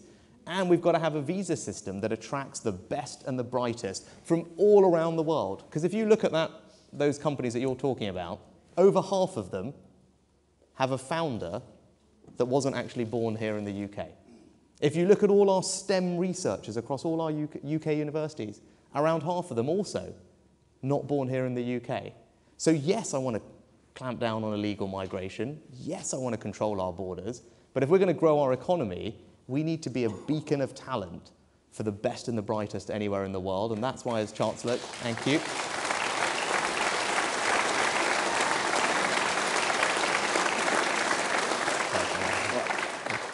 There you are. What was the moment that you decided that you wanted to become a parliamentary candidate? What was the time from becoming a member of the Conservative Party to actually becoming thinking, I want to step into the arena and I want to do something? What was that moment?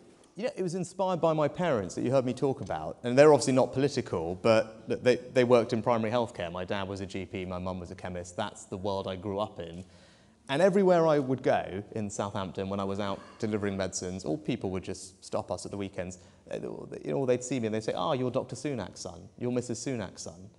And then they would proceed to tell me something about what my parents had done for them, their parents, grandparents, kids. And that always stayed with me. I found that incredibly inspiring, that they as individuals... Well, because that's not my strong point, and you're probably all the better off for it as well. But I found that inspiring, that they as individuals could have such an impact on our community, and that's why I wanted to be a Member of Parliament, and I want to have that same impact on the community that I'm privileged to represent in my new home in North Yorkshire. And I think all the MPs here and those who are councillors will feel exactly that same thing. It's an incredibly rewarding thing to be able to make a difference to the people who are your responsibility to represent. And that was my driving force for it. So I had it, growing up, and then, at some point I wanted to act on it. But, I do believe you're better off in politics if you've had actually a real career in something. And my career was in business first, to bring that experience to Parliament. But it was inspired by my parents and how they served our community. And if you were 22 in 22, what career do you think you'd be going into? Because in the early noughties, it was very much banking was the kind of like what ambitious people wanted to go into. What do you think it'd be now? Yeah, I think one thing that's crystal clear, and again, I'm biased because it's my own background and experience, but young people are much more interested in entrepreneurial careers now, right? And they're much more interested in working for new companies, not necessarily all the big companies, and they're much more interested in changing jobs more frequently. And I think that's something that we should celebrate and support. Look, for me, if it was me, I definitely want to do something that was doing something different, doing something new, creating a new product, a new service that we don't have today that's all going to improve our lives and transform the world in which we live. That's the kind of culture that I experienced when I was living in California, and I think it's incredibly inspiring and empowering. So look, if I was a young person, I'd want to go and do something like that. And you can do that in every industry. It's not just, when you think about it, it's not just pure technology. Actually, I met an amazing business recently, and they're doing agri-tech. Right? And we know we all want to improve our food security in this country. We want to grow more fruit, grow more vegetables here. That's good for us, good for inflation. And there are amazing British companies that are using cutting-edge techniques to do all of that here, actually. And that would be great for the economy. And that's just an example of using technology in a way that's going to solve a big problem for us. And now that would be something exciting to do. Absolutely. Right, and now we're going to take some audience questions. Right. And arms go straight up in this. We'll go to the gentleman over there. There's someone here, right? Yeah. Oh, yeah. We're just waiting for the mic. If you just go across there. I've been really awkward there. I used to do the mics, and David Cameron used to make me run from side to side as a joke. I'm sure he did. Rishi, whoever gets the top job is facing a problem as big as the COVID problem.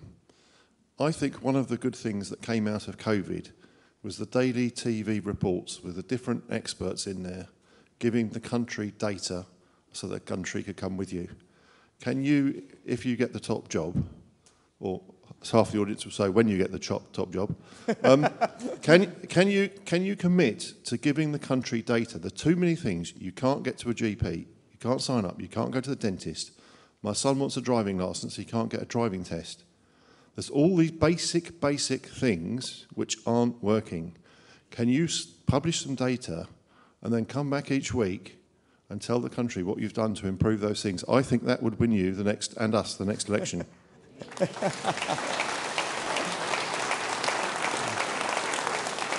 Well, yeah, you make an excellent point. And look, I remember those press conferences vividly because I had to do so many of them, right? And in fact, that's probably where you all first saw me, right? I mean, I got suddenly there I was at this press conference next to the Prime Minister, and all of you are like, who is this guy? Right? And this pandemic was about to hit, and I had to stand up and do these things. And I did, you know what, I like you. So many people say to me that they got enormous reassurance from those press conferences, and they liked being spoken to like adults and being explained what was going on. And I thought that was great, right? And look, I think as you can see in this leadership contest, I'm happy to subject myself to all the scrutiny there is. I'll happily have anyone interview me, as you've seen in this leadership contest, because I think that's how you build trust. Right? And one of the things we need to do is rebuild trust back into government, and that comes from being transparent with the country, from being honest about what we're doing, and data is a big part of it. But I would say that you mentioned all those things, you're right. Data is helpful because it will help us figure out where the problems are, but what you also need is courage.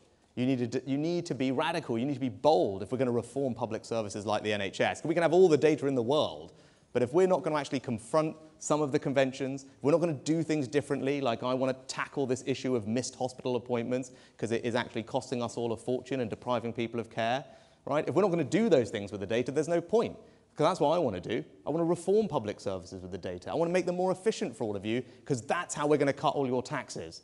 And that's the plan. It's reform public services so that we can cut your taxes. That's a Conservative way to do the governing that we want to see.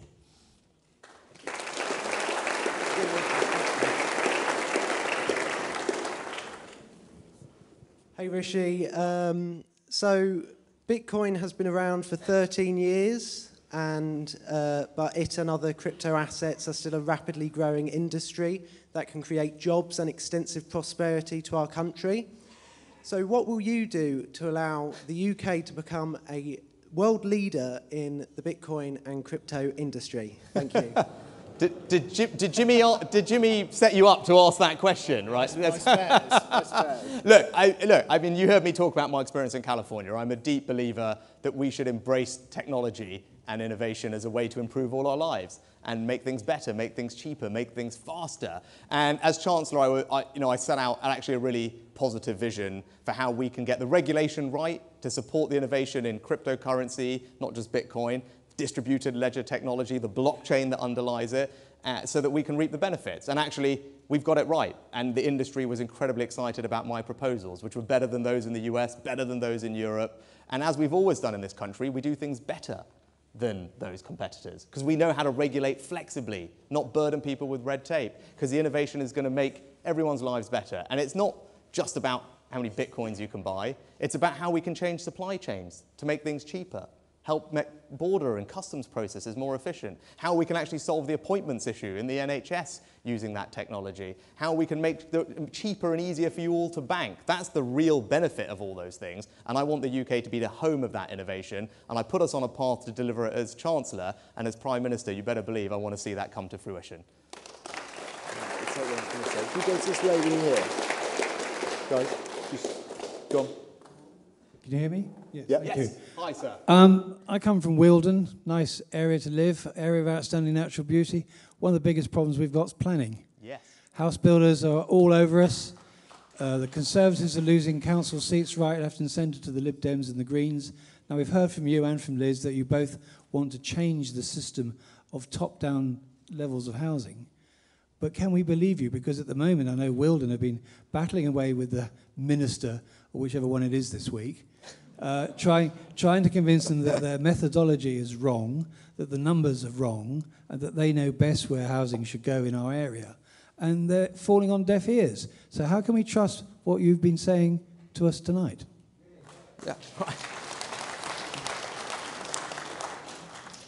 Well, look, sir, I met with your council leader today and we talked about this very issue. And you've heard from me what I want to do about it. There shouldn't be top-down targets imposed on places like Wealdon that don't take into account the very particular local circumstances, particularly as you guys have got about, I think, 80 or 85% of the land is an AONB. It's an area of outstanding natural beauty. And the planning inspector needs to be told that that needs to be taken into account. When you're deciding how you want to build your houses, no one can tell you what to do without realising that that is something that needs to be protected. And under my leadership and the plans I want to put in place, it will be protected because I want to protect your green spaces and trust you to get on with the job of delivering houses for your community in the way that you think best, right? But the other thing we need to do to help you is tackle this issue of build-out, because you have done a great job in Wealdon Council of actually making sure that we can have the right housing in the right places, because we all want people to enjoy that feeling that many of us had of getting the keys to our first home. It's very special. And you guys are doing a great job of that. But you know who's letting us down? The developers, right? Because you in Wealdon in particular have actually approved homes, but they're not being built. The developers are sitting on the land. And I think that's wrong, and we need to stop it, and we need to give you the powers to charge them or buy the land back or not give them any more planning permissions until they've built them out. Those are the plans that I outlined today, and they're going to help you.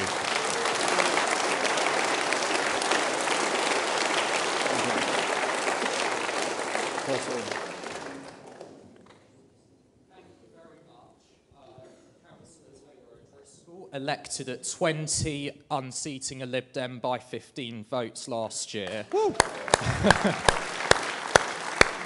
My residents in Westway Ward have come to me with concerns about their social housing that is run by the Residents Association Lib Dem administration at Tandridge District Council. What legislation are you going to put into place as Prime Minister to ensure that local councils and housing associations have the best quality social housing? Right, Taylor, well, first of all, enormous congratulations to you. That's a cracking result. Well done. Look, I don't have an immediate answer for you. I thought we were already in the process of making sure that there were standards that were put in place to make sure that people have high-quality homes. It was called the Decent Home Standard, and we were in the process of implementing it because you're right, people deserve to have homes that are fit for habitation, and when that's not happening, the people doing that should be held to account, particularly because they're using government funds to build those homes. So it's simply unacceptable. We should not have tolerance for it. And I'm happy to take it away with you and figure out what we need to do to make it right. Simple as that.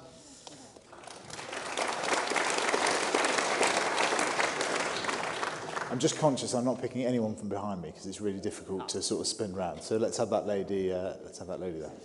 Thank you very much. Rishi, you seem like a lovely chap, and you've talked about trust a lot, which is great, but we all know that sometimes people don't do what you want them to do, and you have to be tough and hold people to account. How can you reassure us that you will be tough when you need to be, when people aren't performing? Yeah. Well, look, it's a great question, right? And the simple answer is, look, I had to do it in my business career, right? Everyone's got a lot of commentary on, where I am today and all the things that I'm fortunate to enjoy. I didn't get there by being easy on people. I got there by being tough, right? If you want to succeed in business, you need to be able to do that, and that's what I've done. But I've also demonstrated that in politics, right? And Dom talked about it. When it came to the Brexit decision, a lot of pressure was put on me to do something I didn't want to do. And even though that was going to be difficult for me, I wanted to stick with my principles. I toughed it out because I backed what I believe. I backed Britain and I backed Brexit. When it came to Omicron last Christmas, I was actually in California on a business trip trying to make sure that we can get all the innovation that we need here in the UK. And it was clear that this country was about to sleepwalk into another lockdown because that's what the establishment wanted. That was the default lever that they always pulled. And I was convinced it was wrong for our country. So I came back here. I didn't see my family over the Christmas holidays because every day I sat here and made sure that I fought against that, even though that was difficult because at some points it was me and one other person against an entire room. But I wanted to fight for what was right for this country.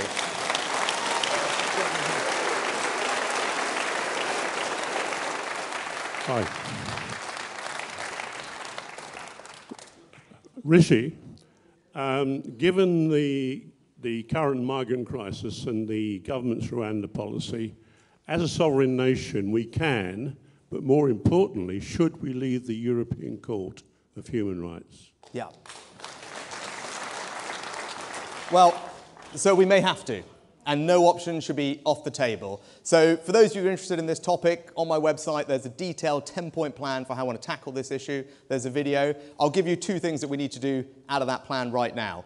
One is we need to move away from the ECHR definition of asylum, because it's very broad. It's being exploited by lefty lawyers. It means it's very difficult for us to send people back. So I want to move to a different standard, a different international standard that's narrower and tighter, and that will help us execute the policy. A second thing we need to do is join up our foreign policy. At the moment, we're in this slightly odd situation where we'll talk to a country about a trade deal we might give them. We'll go even further and talk to them about the aid that we're going to give them. But at the same time, we don't tell them they have to take back their failed asylum seekers.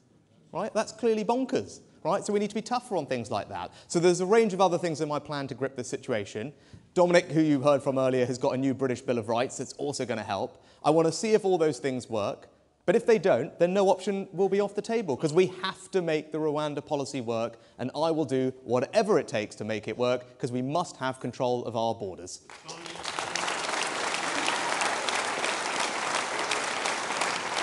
Good evening. My question to you, Rishi, is about inflation. I'd like to know how you intend to get inflation under control, given that it's been fueled by global supply chain issues, soaring global energy costs, and the war in the Ukraine. Well, this is the most important question that confronts our country at the moment. The most important one, man. You all heard what the Bank of England said. And as I said the other night, the warning lights on our economy are flashing red. And the root cause of that is inflation. And yes, it's primarily driven by international causes, but not exclusively, and increasingly is becoming domestic. So the first thing we need to do, if we're going to grip this, is not make the situation worse and put fuel on the fire and repeat the mistakes of the past. And as you heard from Nigel Lawson, Margaret Thatcher's Chancellor, about those just the other day, I believe that pumping 40, 50 billion pounds, I can't keep up, of borrowed money into an economy that's already seeing an inflation spiral is enormously risky. It is taking a big gamble with your savings, your pensions, and your mortgage rates, and that is not a gamble that I'm prepared to take. The first thing we need to do is not make the situation worse. The second thing we need to do is to support people through the autumn and the winter, the ones who most need our help with the cost of living, which of course we'll do. And then, longer term, how do we get inflation down? We increase the supply of things, right? That's reasonably easy for us to grasp. Where do we have inflation? We have it in our labour market, which is why we need to get much tougher on welfare, because at the moment there are more people on unemployment benefit than there are job vacancies in the economy. That's not right. We need to be conservative about that. We need to reform welfare to get those people into work and ease some of those bottlenecks. We need more homegrown food, as I talked about. We need more homegrown energy, whether it's offshore wind or new nuclear reactors that are going to power our homes. And we need to get our businesses investing. And that's why the tax cuts that I talked about are focused on those businesses that are actually expanding production, expanding capacity, investing and growing. Because if we get them to do that, to get through these bottlenecks and increase supply, that's how we'll get inflation down. So it's not just a problem this winter, and that's it, because I don't want it to be a problem next winter and beyond. So that's my plan to grip it. But I tell you, the most important thing is not to repeat the mistakes of the past and put fuel on the fire of a problem which we're already suffering. That's not going to help any of you in this room. It's not going to help our country, and it is going to mean that we lose the next election.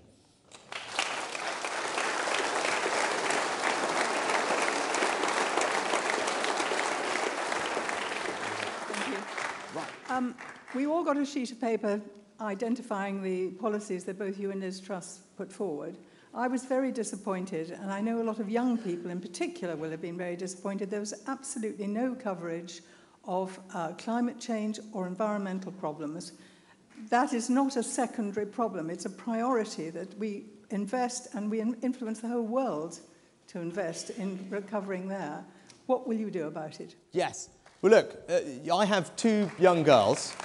So I have two little girls. And for the last couple of years, while I've had this important job, they are not remotely interested in it, for the most part. And the one thing they ask me about is, Daddy, what are you doing about the environment? Right? What are you doing about climate change? That's all they really are interested in. Right? So I don't want to let them down, first and foremost. And in the same way you've heard me talk passionately about the public finances, the borrowing and the debt that we leave to our kids and our grandkids, I'm equally passionate about the environment that we leave them, because we're conservatives. We work hard to build a better future and leave something for our kids. That's a very conservative instinct, and it goes for the environment as it does for anything else. But look, yeah, I do believe in our net zero target.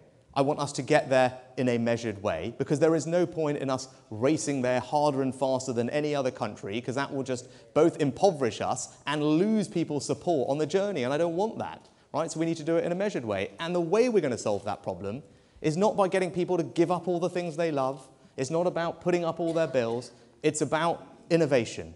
It's about what I talked about. It's about building that innovation economy of the future where our scientists, our researchers, our entrepreneurial companies are creating the solutions to the problem. Whether it's a new generation of small modular reactors that we can not only use here, but we can export around the world. Whether it's energy storage, whether it's better use of our environmental agricultural land. That's exactly what we're already doing. But it's not just about government investment, right? That's not the conservative answer to this. It's not about, well, how much money can the government throw at this problem. It's about unlocking the creativity, ingenuity, entrepreneurship of the private sector. We're conservatives. That's what we believe. Right.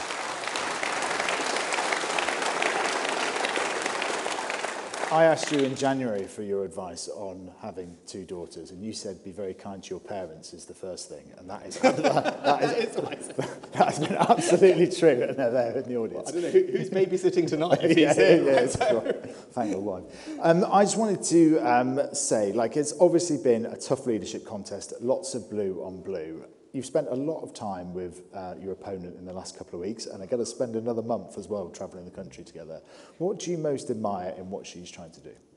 I mean, I think what Liz is great at is explaining conservative values, right? I mean, she's great at having high conviction in conservative values and being unashamed about them, as I am, right? That's something that we both passionately believe. I think the other thing about Liz, as you, I'm sure, saw this evening, as you'll see from both of us over the next 4 weeks, is that we all know in this room, and Liz and I know, who the real opponent is here.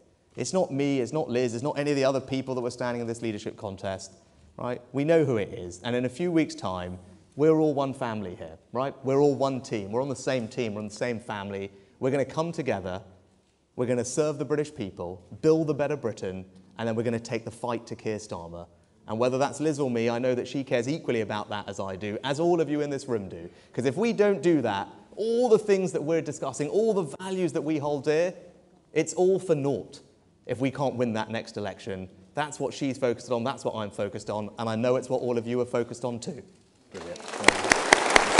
Didn't ask me about podcasts.